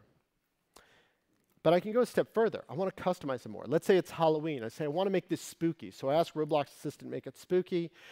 It changes the lighting. It adds some fog in. You can't see it here, but it put a nice big moon in the sky with a skybox there. I then want to add some Halloween-appropriate prompts. It goes and adds some gravestones, some jack-o'-lanterns. We're going to bring a crypt in as well. And all these assets then, again, can be modified by the users. So that in case the user's saying, well, I don't like what the crypt was, I'll move it over here. I'm going to grab some more things from the creator marketplace and bring them into place, some skeletons and so on. Again, you get a perfect combination. Be able to move quickly, be able to iterate quickly, but complete control over what you're doing. So this is going to integrate with everything we're doing around our docs, with AI, with code and AI materials, and then bring in eventually scene building, as you see here. OK. So that's some of the things we've been launching lately. I want to, with the minutes I have left here, just give you a sneak peek as to where we're going. And where we're going centers around a really ambitious project to build our own foundational model, our own large model, but a model that is based on some of the really unique data that we have on the platform. And that's why we're driving towards this. This is not a glamour project. It's what the open source community in the world's doing is kind of stopping at certain sorts of formats that aren't the ones we have on our platform. There might be text, there might be photos, and so on. We have some really unique capabilities, as I mentioned before. We have all that voice we're collecting. We have all that safety data we're collecting. We have a huge collection of functional 3D objects. we have over 5 billion hours each month of user behavior on the platform that tell us how avatars in a virtual world might move, might look, might express, might converse. We're going to bring all of that together into our own large foundational model and use that to drive kind of the next set of innovation here. So I want to step you through just a concept car of what that innovation might look like. None of this is running code. It's not shipping product. It's not even close. But I want to show you where we're headed with this. So first is very similar to what I showed you with Roblox Assistant around scene creation, but with one big difference. Everything's going to be created generatively. There's not going to be going into the creator catalog and finding existing assets. I'm going to say, build me a city scene, and it's going to build buildings for me. And I could then go and change the prompt, say, give me a city scene set in the 1820s, or set in the 1720s, or maybe set in ancients, right? And it can generate that idea for me from the 3D generative models that we're going to build. And then I can go a step further. This is where it starts to get kind of crazy. I can also populate this world with animated characters, what in the gaming industry called NPCs, or non-player characters.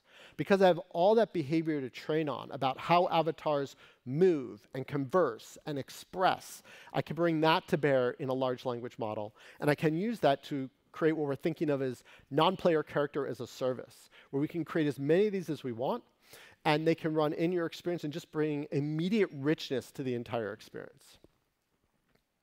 We can take that concept, that technology, and go one step further to what we're calling a personalized virtual proxy. Think in Roblox Connect. You call me, but I'm not online. I'm not available. You could actually get an avatar who can, using large language type technology, generative technology, can maybe take a message, check in on my calendar, maybe text me if it's really urgent, but it can be trained with what's called few-shot learning. In other words, a small amount of data from me on top of our general models to behave like me, to have my facial expressions, to use speech patterns the way I would. It's a really deep experience. And up until recently, this has been like pure sci-fi, and we're not that far away from being able to do this. To do all this, though, we want to do it responsibly and efficiently. So how are we doing that? I want to first talk about training, and then I want to talk about inference. So training is the part of the AI process where you're building these models. And the way we're approaching this is we're starting with open source models, which are awesome. The open source community is incredibly dynamic, and in some cases, we're contributing to that. Like StarCoder is a model where one of the leaders is working with Roblox research today. So we've been integrally involved in this. But then we're taking our new unique data and putting it on top of that. And as you've heard in this presentation, every time we do that, we find we end up with a better result. So it can be a model like StarCoder, which is helping us with code assist, getting that to the point where it's better than what we can do with GPT. With voice safety, I said we started with WaveLM and Whisper, which are big open source models around voice. We've refined that down, though, to something that can run incredibly efficiently and does a far better job than the open source models on their own. So we can use open source as a base layer, support that community, but then bring our data to bear on that and end up with an incredible result without having to spend all the cost of doing the training from scratch ourselves. The other half of the equation is what's called inference. And for those who aren't aware, that's simply when I have a request to an AI model, giving it to it and getting results. And this is very important for any platform at scale. At 70 million daily active users, we need to be very efficient in how we do inference. Most tech organizations will do all their inference on GPUs sitting on a third-party cloud, and that gets very expensive. I'm sure you've seen readouts from a lot of companies as these costs balloon. It's not an efficient way to run the platform. We have control from our client to our data center, on whether we run on GPUs or CPUs, and we're using that actively. So some examples. I showed you with Kieran before, facial animation runs entirely on a CPU on the end client device. It's not a cost that directly hits our data infrastructure. At the same time, voice moderation recommendations, we run entirely on CPU in our data centers, and we're moving towards the point where we'll be able to use spare capacity. Let's say when Japan's asleep, we can use data centers in Asia and better utilize our CPUs in that sort of direction. And then there's examples like I showed you with photo to avatar. If you recall, I showed you 3 distinct stages for photo to avatar. Our plan at this point is we'll be able to run the expensive 2D generation on the local device and then probably run those other 2 stages where we convert it to 3D and 3D gets functional on Roblox on our edge data centers. But we can vary that, again, based on whatever gives us the best user experience and total cost of ownership.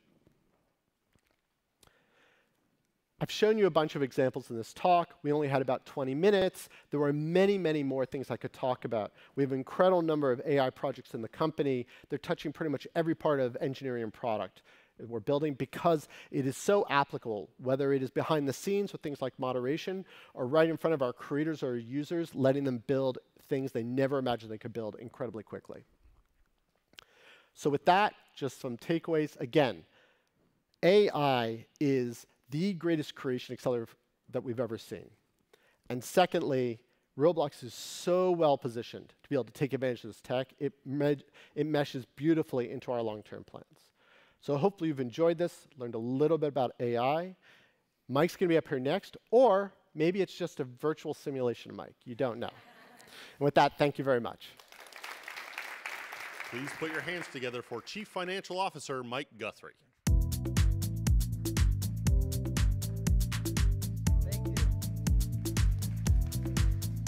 Good morning, everybody. It's really nice to be here. It's great to see everybody.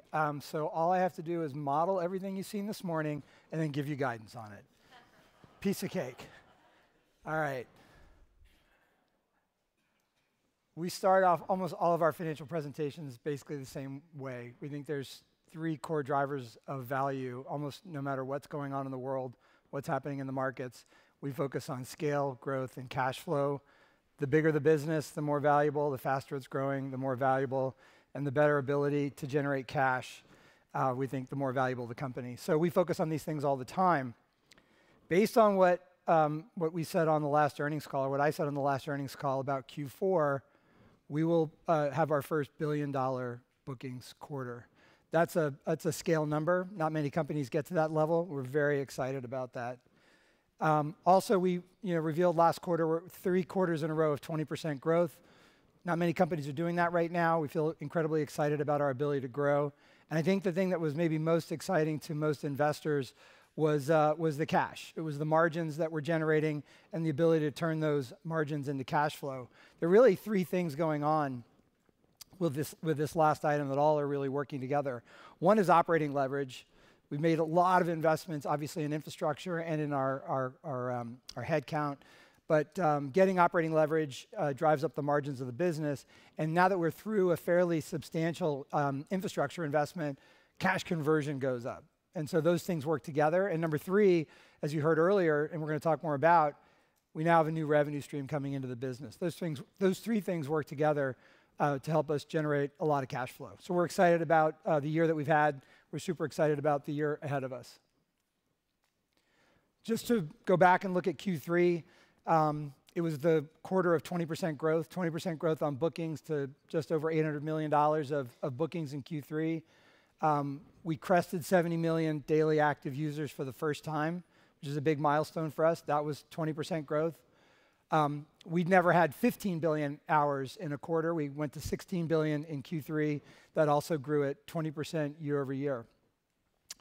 We're incredibly liquid. The balance sheet of the company is incredibly strong. We have $2 billion of net liquidity, $81 million of covenant adjusted EBITDA. That was a much higher number than we had delivered in Q2 and even last year in Q3. And then over $113 million of operating cash flow. So again, we're starting to see the margins come into the business, and also with less capital expenditures, more free cash flow. So we're really building from strength right now. Over the last few years, we've been through this unbelievable cycle where COVID doubled the business almost overnight, step function in our growth. We've maintained our size and scale, our user base, engagement, monetization through the reopening. And we've now returned to really significant growth. And we feel as though we're quite honestly building from a position where the assets in the business have just never been better and never been stronger. We have more engineering and product capacity than we've ever had before. More brilliant people who can build great stuff, turn it over to an amazing creator community, and build better and better content, more engaging content. We also have more infrastructure than we've ever had before. It's more reliable, and it's more performant. And that just yields a better experience for everybody. And the really exciting part is we're starting to expand the economy. It's taken us a long time to build a fantastic user base. We have a huge monetization engine in our virtual economy, and now we're getting ready to layer in a couple of really exciting things with advertising, with brands, and ultimately with real-world commerce. So the assets are wonderful. We feel like we're really playing from strength right now. I say this all the time when I talk to investors. Go back and look at our user numbers. Go to the supplemental materials that we publish on our IR website every quarter, and you'll see we just continue to grow daily active users quarter after quarter after quarter.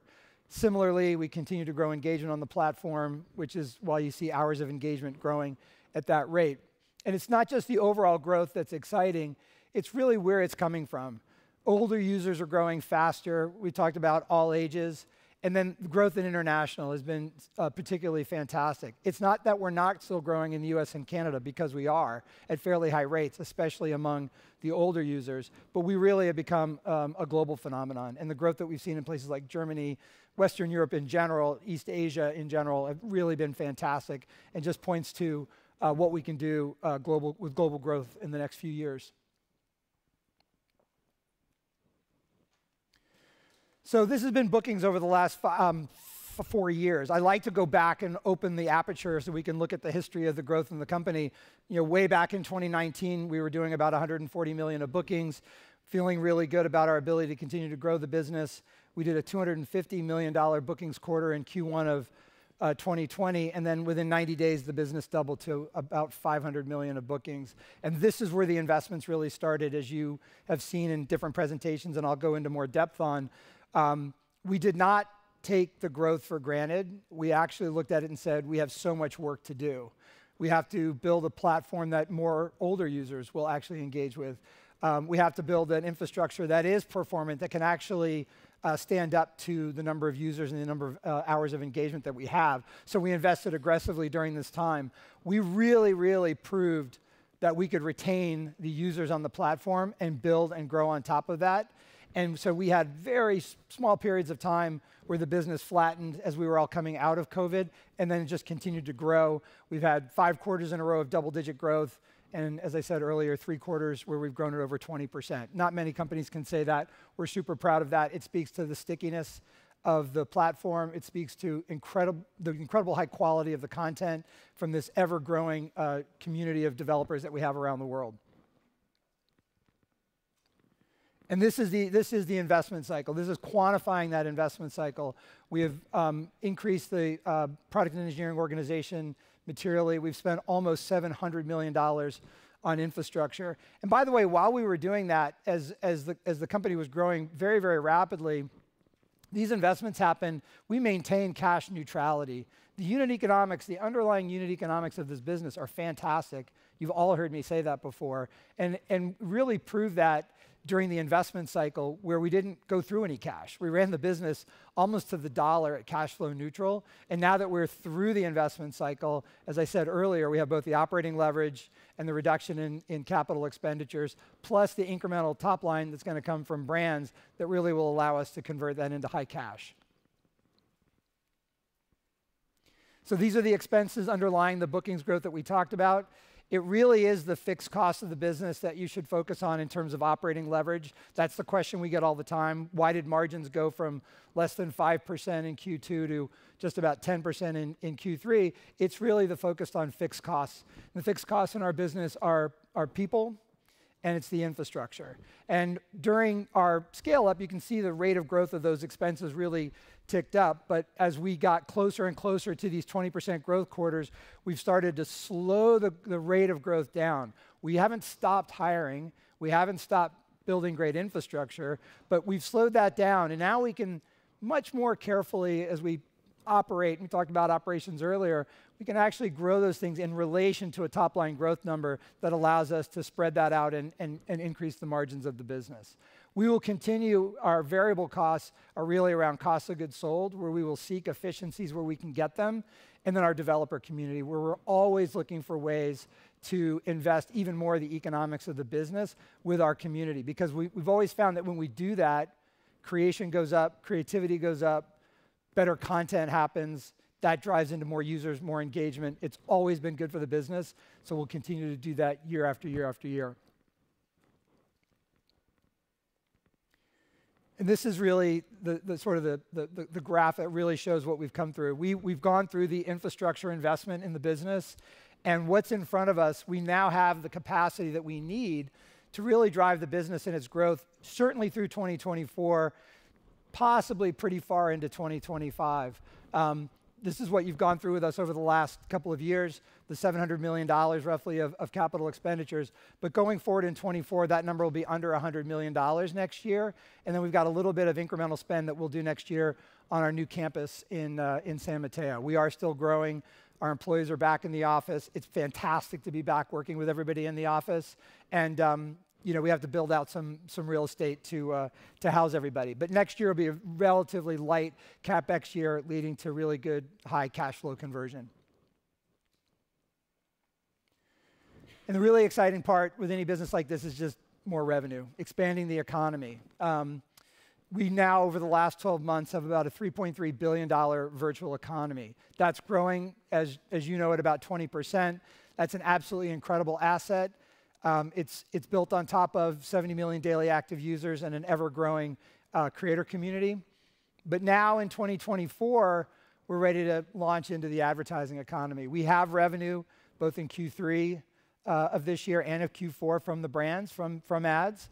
They're going to scale up over the course of 2024. We're always going to feel good about the back half of the year and back-end loading, but we've seen the proof and the evidence in Q3 and Q4, and we're really excited about that. Sometime during 2024, we'll also start making key investments to enable the shopping economy in 2025. Put those two things together, we think we have a really massive opportunity on our hands.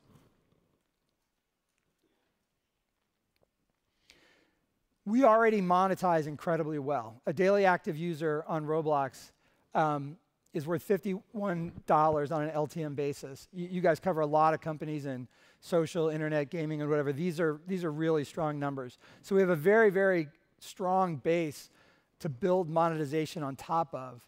But what's really, really interesting, and you've heard us talk about some of these data points before, is that all those paying users are basically spending about are within about 20% of the hours on our platform. Said another way, about 80% of the hours don't monetize. About 80% of our hours today don't monetize. We have costs associated with them, but we don't actually drive revenue from them. This is where obviously the opportunity is for brands and for our community, because they have experiences where they have hours that aren't monetizing. They're going to have a big incentive to drive the ad business and the commerce business. And it's great for us because we actually are increasingly efficient. And if we can make the business work on a very small number of the hours as well as we do, we really have a fantastic opportunity when we start monetizing a lot of those hours today, which really are lying fallow. So I get this question all the time, and I've seen it written in some of the reports leading up to today.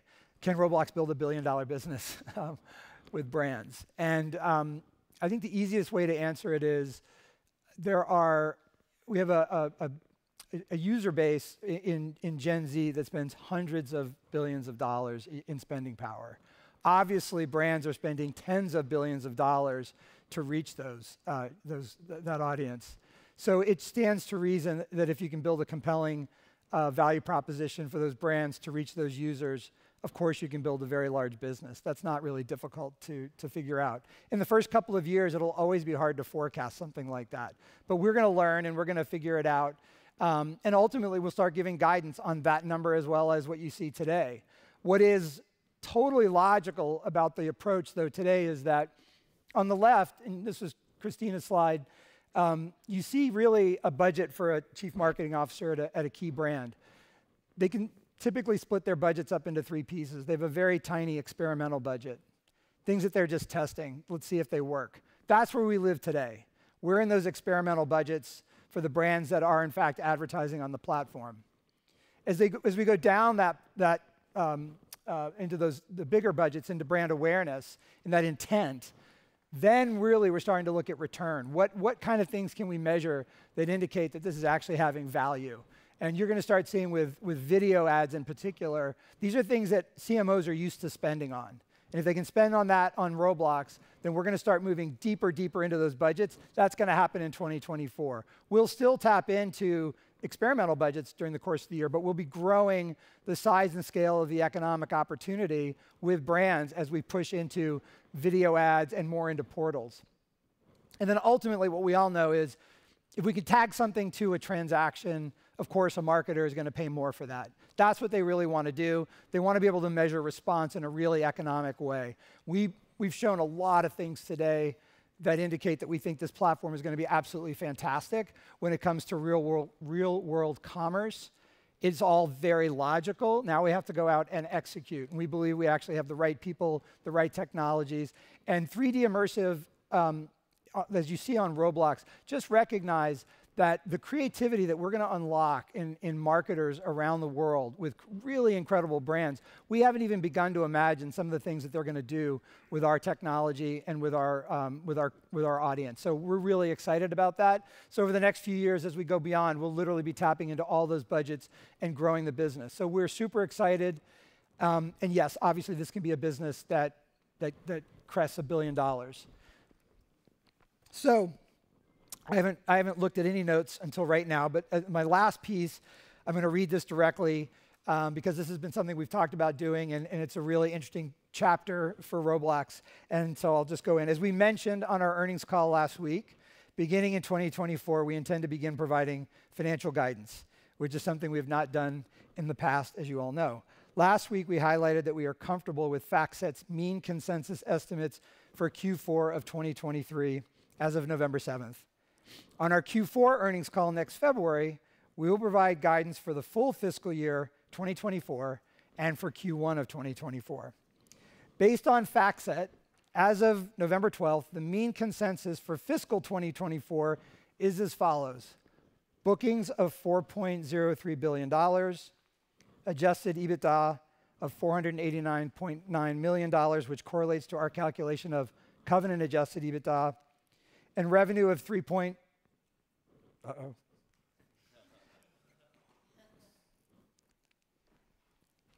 Hey guys, I need the notes back. So scroll up. Okay, perfect. We're comfortable with these mean consensus figures for revenue, bookings, and adjusted EBITDA for fiscal 2024. Further, we expect that infrastructure-related capital expenditures for 2024 will not exceed $100 million, and we expect to spend approximately $80 million on tenant improvements on our new campus in San Mateo, and we expect share dilution will be in the range of 3% to 4%. Given that we will talk specifically about 2024 in February, we want to give a high-level view of future growth and margins today. Between 2025 and 2027, we are targeting annual bookings growth of 20% plus. We will do this by continuing to grow our user base both across all ages and internationally. We will also introduce product changes that make Roblox more of an everyday experience than it is currently. We also believe that our brand business will contribute with increasing significance to monetization over that time frame. Finally, our goal is to drive margins up by 100 to 300 basis points each year over the next 3 to 5 years. We look forward to providing more detailed guidance on our next earnings call, and thank you for your time.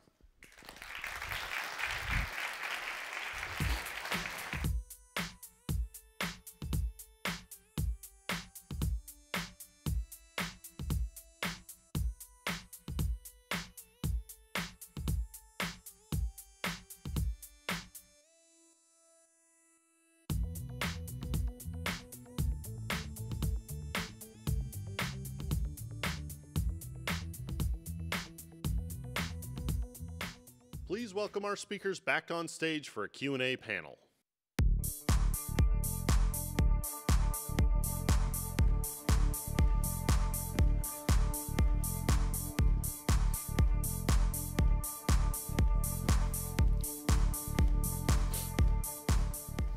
All right, hey, welcome, and thank you, team. Wonderful job. Appreciate it. Thank you for all of your attention and listening. So we are going to open it up. I do want to share one final anecdote. It's almost related to the fun of running Roblox, because that anecdote of what happened in Roblox Office in the future, we're actually going to start creating an environment where we as a company are going to have to decide, will we run our Roblox Office as a 17 up experience where everyone has a photo ID, where we would allow that, or maybe not. And so it's actually fun to think this foretells the future of various levels of privacy, and we'll be engaged in that discussion. But it was one of the most serendipitous, awesome moments I ever had on Roblox, is seeing our safety system in action, and it was really wonderful. With that, we are going to open it up for questions, and love to hear what you're thinking and how we can help you. And raise your hand and we'll bring the microphone to you. Great. Hi everyone. Thanks for taking the question. Matt Costin, Morgan Stanley. Two, if I could, I guess just probably starting with Mike. On the 20% plus growth target over the next few years, how much does that depend on success in ads and shopping? You know, you've talked a lot about that today. Are you baking in an expectation of, really scaling those businesses, or are they sort of, a positive on top of it? And the second one would be for Christina. You mentioned bringing in some third-party ad partners on the demand aggregation side and the verification side.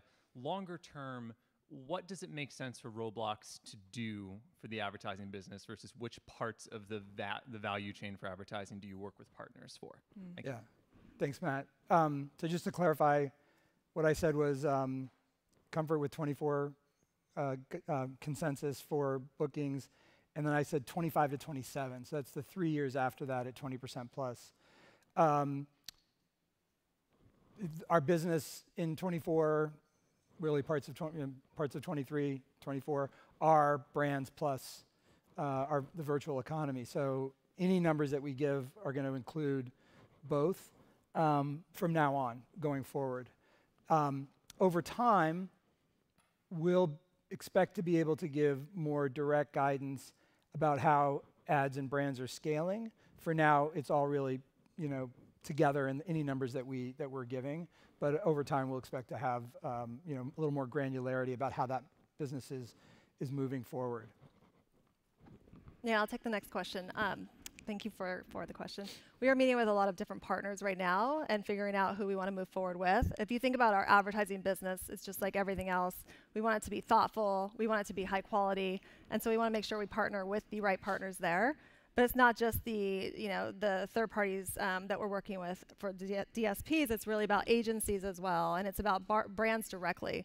So we want to work with all of them and where the market is. Thank you.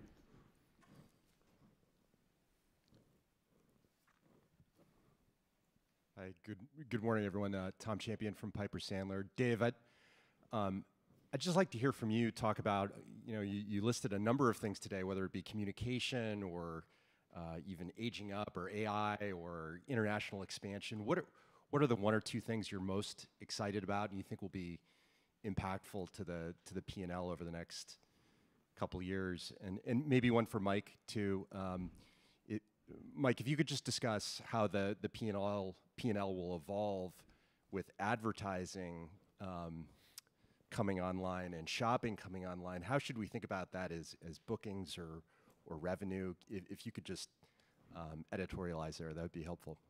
Yeah, I'll share kind of an orthogonal thought on that. And when I demo Roblox on mobile to other people in the industry at other social companies or whatever, engineers, one of the things they constantly comment on is, oh my gosh, how quickly can I get in that experience? Or, oh my gosh, is this running on a phone? So my boring answer would be raw engineering perfection, performance, quality, stability, join time.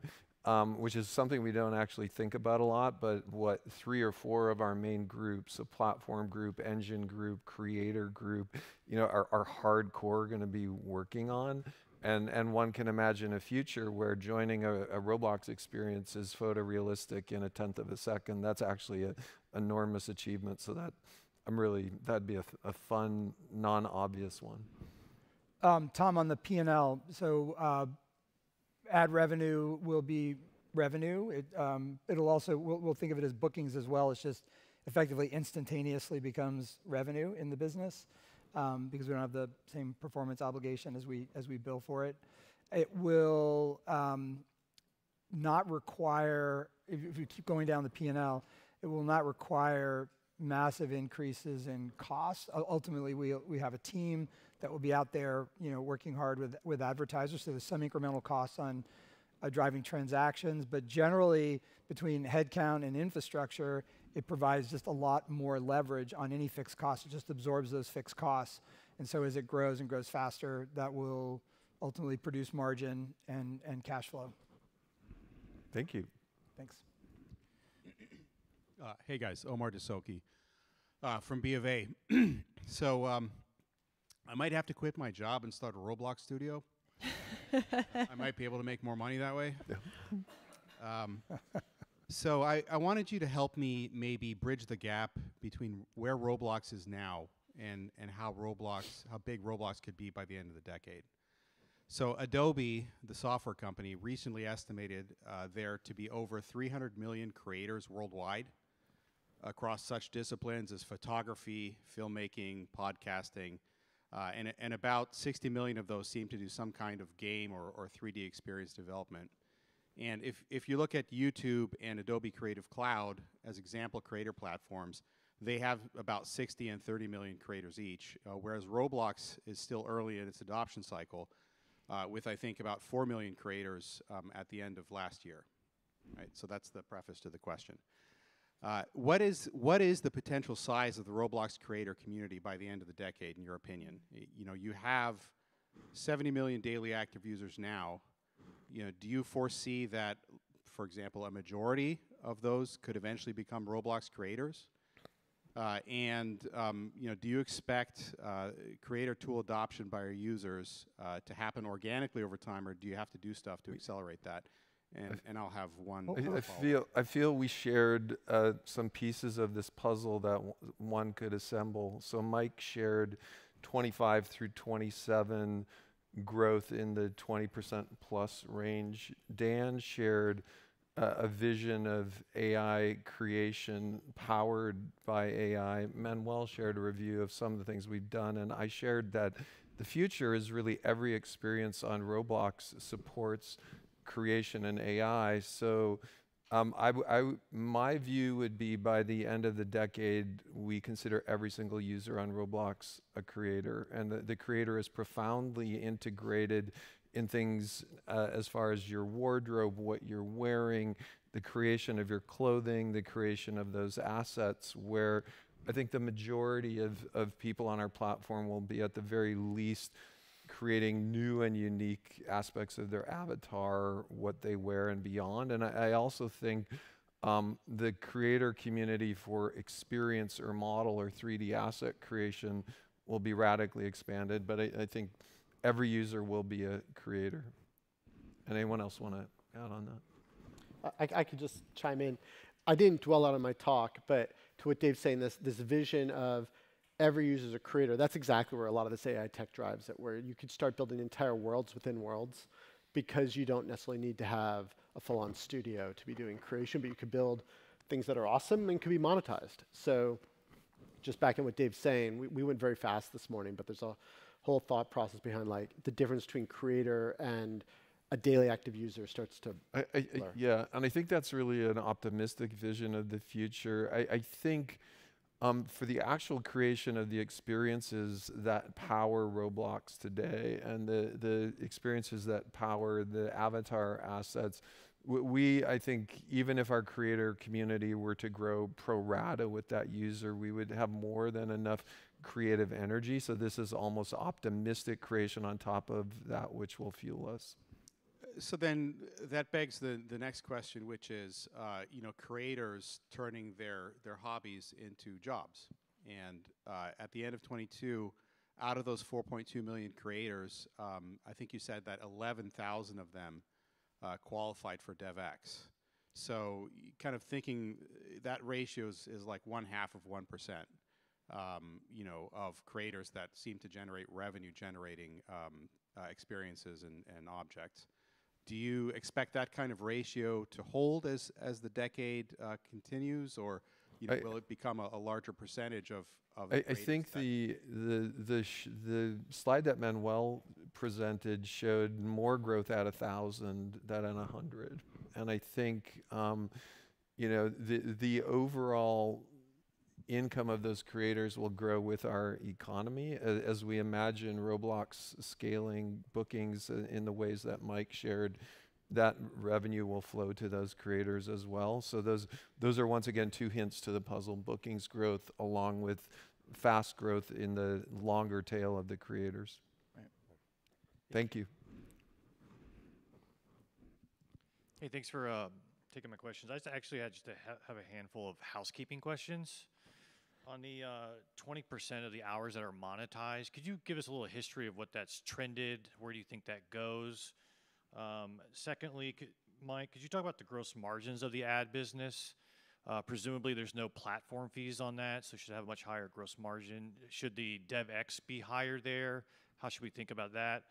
And then lastly, on the direct response, when you eventually get, when you get down to the shopping or direct response sort of ads, are you going to allow users to leave the platform or have ads that allow you to leave the platform, or will everything kind of just be encompassed within Roblox? Thank you.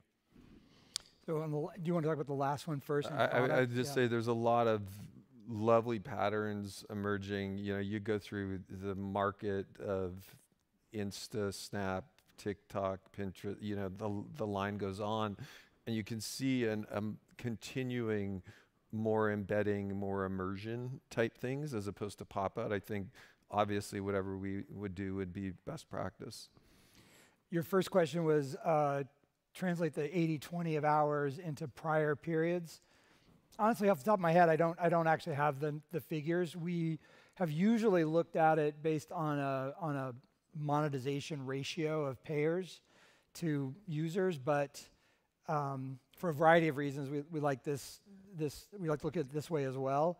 I suspect that it's been lower, probably in 2019 and expanded, and I'll bet it's been in this 80-20 range over the last couple of years, but we'll have to go back and look specifically to give you the best answer. Remind me of your second question. Platform fees. Oh, gross margins will be higher, yeah. And then, of course, we want developers to participate. We have not shared what those economics will look like yet, but yeah, it's a very accretive business. Thank you. Thanks. Thanks for taking my questions. Andrew Merrick from Raymond James. You talked a lot about bringing generative AI tech to bear for creators and the promise that that holds. I guess, how are Roblox's engineers benefiting from generative AI tech in terms of the pace of product development and innovation and maximizing output of your engineering teams? And I guess for Mike, what's kind of baked into the assumptions for guidance, et cetera, in terms of the shape of the curve for the pace of product? Do you want to take the first part? Engineering. So, I think it's still early on overall engineering tools and the productivity there, but we are definitely seeing, code assist tools assist our engineers in the same way we're seeing on the platform. And we're still early days, and I don't have numbers to share on that or a strong view, but it certainly helps. The other thing it also kind of helps on is sometimes when you're doing something through an AI model, you're not having to build a huge lump of very complex code with all sorts of special cases in it, so it can simplify portions of the code base as well. Like think about a recommendation system that was older, right? And like how special case that was, and you could break it easily and all that. And like here we just have a model, we have a process around a model, we do that well. We're investing a lot in an internal ML platform that is helping speed all that up as well. On the question on margins, let me take a shot at how I think about the different cost items and how it drives margin, and see if I've gotten to your answer you were looking for. Today, our COGS and our developer exchange I think of as more variable, and together they're about 43% of the bookings number in a given quarter. So let's make an assumption for now that that number stays steady, but that it's less in COGS and more to the developers. But just for now, hold the combined numbers steady. Headcount as a percentage of bookings right now is about 23%. Infra trust and safety is about 14%. Those two numbers, I believe, over the next 4 or 5 years will move more towards infra trust and safety being more closer to 10, and headcount from 23 into the 20 range. So if you're doing the quick math, that's about 7% on bookings. Assume that this year, based on the things that we've said about Q4 and what we've already done in the first 3 quarters, so adding those numbers up, the other number would be just what we call overhead. That's right now sitting at around 10%. It's a little bit elevated because of just rent. We'll try to push very hard over the next few years to get that down to about 8 or 7%. So if I add back the headcount savings as a percentage, infra savings, and overhead, I think that's about 9 percentage points on top of what we have today. Is that okay? Thanks. Good question. Thanks. And there, yeah. Hi, Jonathan Keys, Dialogue Capital Markets. Great event. Thanks for putting this on. Mike, great. Really appreciate the color you have provided for long term, the financial color. Wanted to ask you about something which I guess is not a focus on for Roblox, the unique model of Roblox. You know, how money is recognized over time, so there hence the focus on bookings and free cash flow.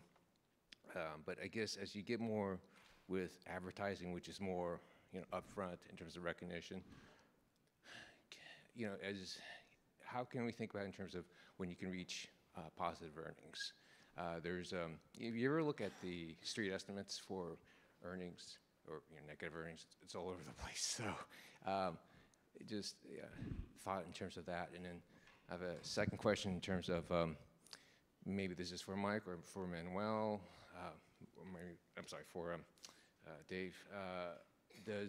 For search and discovery, is there a business opportunity, or where would the business opportunity be in for paid ranking? Like, when you do a search, you know, someone pays to be like posted up pretty high in the search.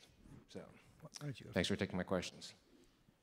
Yeah, I have feedback on both, but I think Manuel and Mike will probably both. I mean, my highest level feedback is we really run the business on bookings and cash. But I was going to say, why don't we do the other question first? Yeah, and then on the search, I'll kick it over to Manuel, because I think Manuel showed actually a vision of paid ranking as well. Yeah, it's a great opportunity for us. And if you think at the end of the day, when we make a recommendation of a content, one of the things that we can start modeling is what was the value of that impression. Because there's not only what people do when they engage in that content, there may be derivative value of actions they take downstream when they consume that. As we continue to tune the model, we're going to perfectly understand the value of a placement or the value of an impression that then could easily be translated into you can earn that impression because you're performing really well, or you can buy that impression with some spend. So we started testing. We have a sponsored row today on the homepage. Today it's at the bottom. We're beginning to test placing it higher. Eventually, what you can imagine, as Christina presented, is individual tiles that you could get placed in different places based on the people paying or buying for those advertising. And of course, we will clearly label those as a sponsored content on the platform. So on the first question, without getting into a very, very detailed discussion of accounting policy, which would, you know, clear the room quickly, we start off by saying scale, growth, cash flow. We really believe, you know, in our hearts, that's what drives value. So brands are going to help us get bigger, they're going to help us grow faster, and they're going to help us generate more cash. Great businesses, high flow through, already absorb the fixed costs in our business. We're very comfortable and excited about that. As it relates to how things get reported, today, you know, bookings and revenue are different. We do focus on we run the business on cash, so we really have to more or less run the business on bookings, because if we didn't, then we wouldn't be making investments in hiring people and paying our developers and all the things that we do with that money that comes in the door. As ads layer on top, I think it makes it, you know, just an even better business model. So if you just think of that as bookings or as revenue, it's cash really quickly. And so that's, and I would just say that's top line, and that will just be accretive to the top line, help absorb more of the expenses, and again, have really strong cash flow characteristics incrementally to the business over a long period of time. So that's how we think about it. Thank you. I had a question on AR. So I guess for developers to build AR experiences, a lot of spatial data is required, and that spatial data could be something like a scan of someone's apartment or a theme park or a concert venue on a much larger scale. What are the technical hurdles to getting that spatial data into Roblox Studio? And over time, would that require a different level or spend of CapEx and servers? Yeah, so I think you know, when I was up speaking about platforms, I mentioned there's arguably two more, either MR or AR type devices, aka, and then also the living room. I think there's going to be a wide spectrum of AR type use. Some is going to require a full 3D scan type things. Others are going to be much more local client sensitive. For example, in Roblox Connect, one can imagine, in addition to both people being in Roblox Connect in an AI type world, we might just superimpose someone we're communicating with on a chair in the local room. So I actually, I'm more optimistic that there are not large hurdles to think about something like that. And I think embedded in the question is this, if we see opportunities, but we had to ramp up capital spending or investment, I think that's sort of embedded in that question maybe. So a couple of thoughts. Again, we will continue to invest in the business. We want to be really clear. We've slowed the growth rate of investments down, and because we can now, and that's having benefit, and we want to continue to see that benefit. But we'll always look at the economic value of any investment, and if we think it's going to drive extraordinary returns and be really great for the platform, for our creators, for the users on the platform, we'll make those investments. So I want to set an expectation that we'll always think that way if it's going to drive value. The benefit that I think we have now of guiding is that we can get ahead of that a little bit with everybody and say this is coming, so we can talk about how that has an effect versus maybe surprising people with investments that we still believe generate long-term return, but maybe were unexpected. So anyway, and we really do think very much rationally and economically about these things. Dan, is always talking about what things cost if he's going to build something out and looking for capabilities. Very, very cost-focused as a CTO, I would just say. Yeah. Anyway. Okay, more questions. Thank you. Hey guys.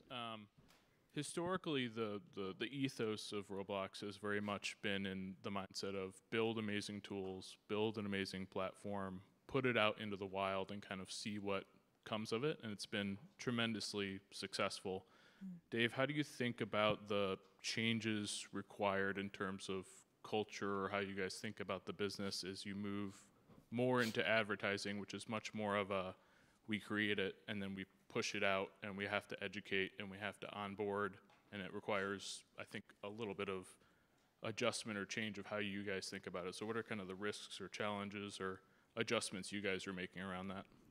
I actually don't think there's any change. And I think we've been very, very fortunate and good at imagining what is the confluence of what's technically possible in a year or two with today's devices and networking with things that are ultimately inevitable and are going to happen. And I think that goes all the way back to the foundation of Roblox when we did very unorthodox 3D network multiplayer cloud stuff. There is a little bit of a watching things happen, but I always think it's very intentional. I think the advertising thing, given the amount of engagement we have, and people have been talking about this for 10 plus years. There were advertising companies created to do immersive advertising in games in 3D. They just never had the scale. They never had the the simplicity of embedding all those ad units across many places. We finally have had that. So The advertising to me feels very authentically Roblox. I think we have all the early signals on the partners, the bookings that we're not sharing with you for Q3 and Q4, but we can see what those bookings are. 2 days ago, we reviewed Q4 and Q1 and the next 4 quarters of that real booking. So I think it feels authentic and exactly the way we've done things. And if I may add super concrete examples, developers have complete control of the ads formats, where they place them in their experience, and eventually they could even modify the container to make it fit their look and feel of their experience. So we're always taking that developer view so that they can have a ton of control of what they're placing.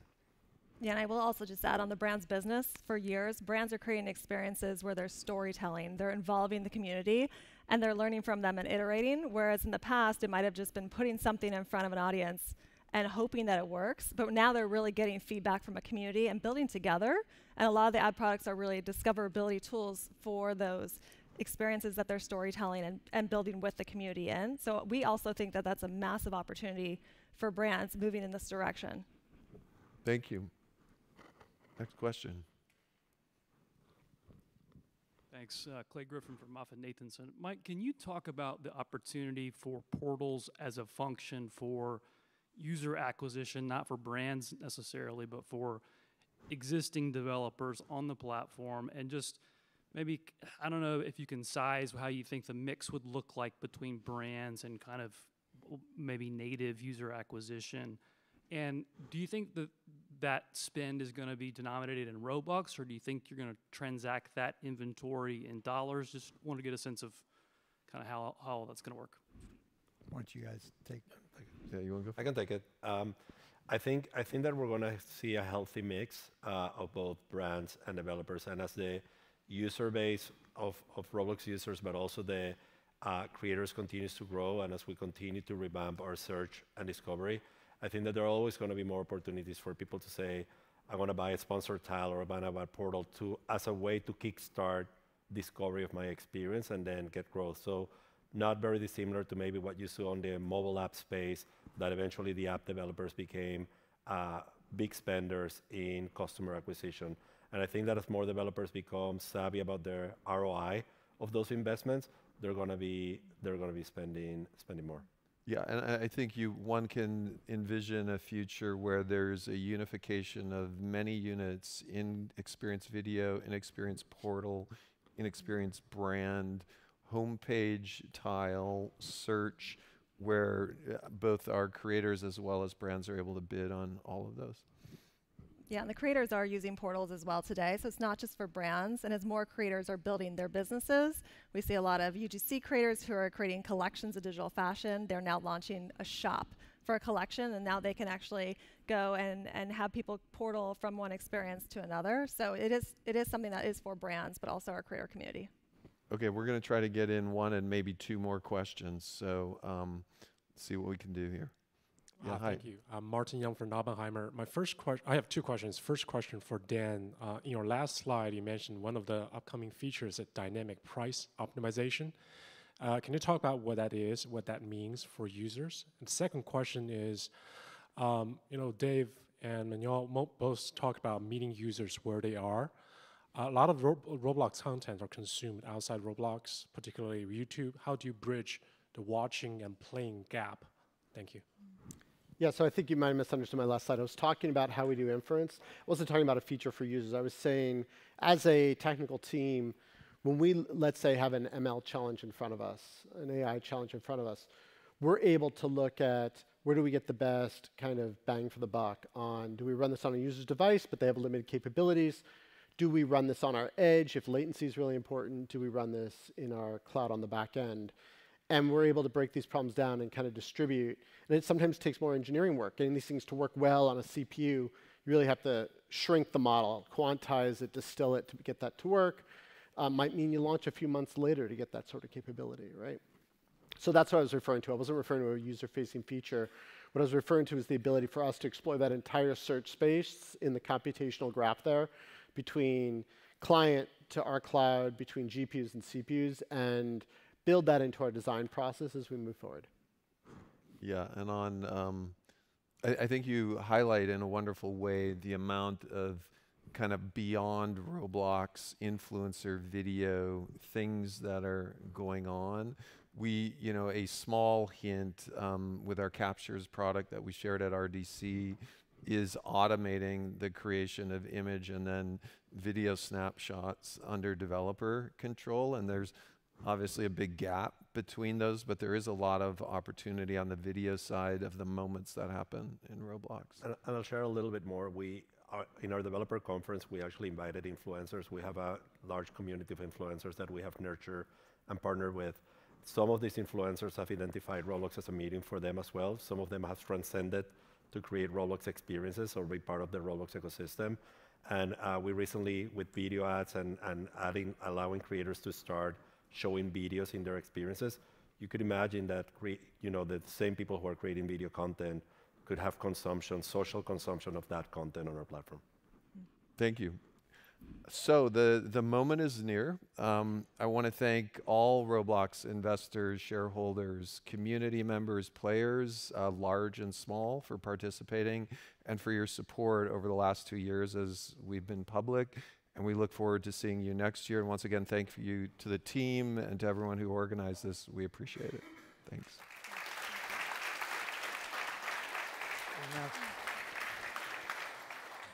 There is lunch that way, so go out and to the right.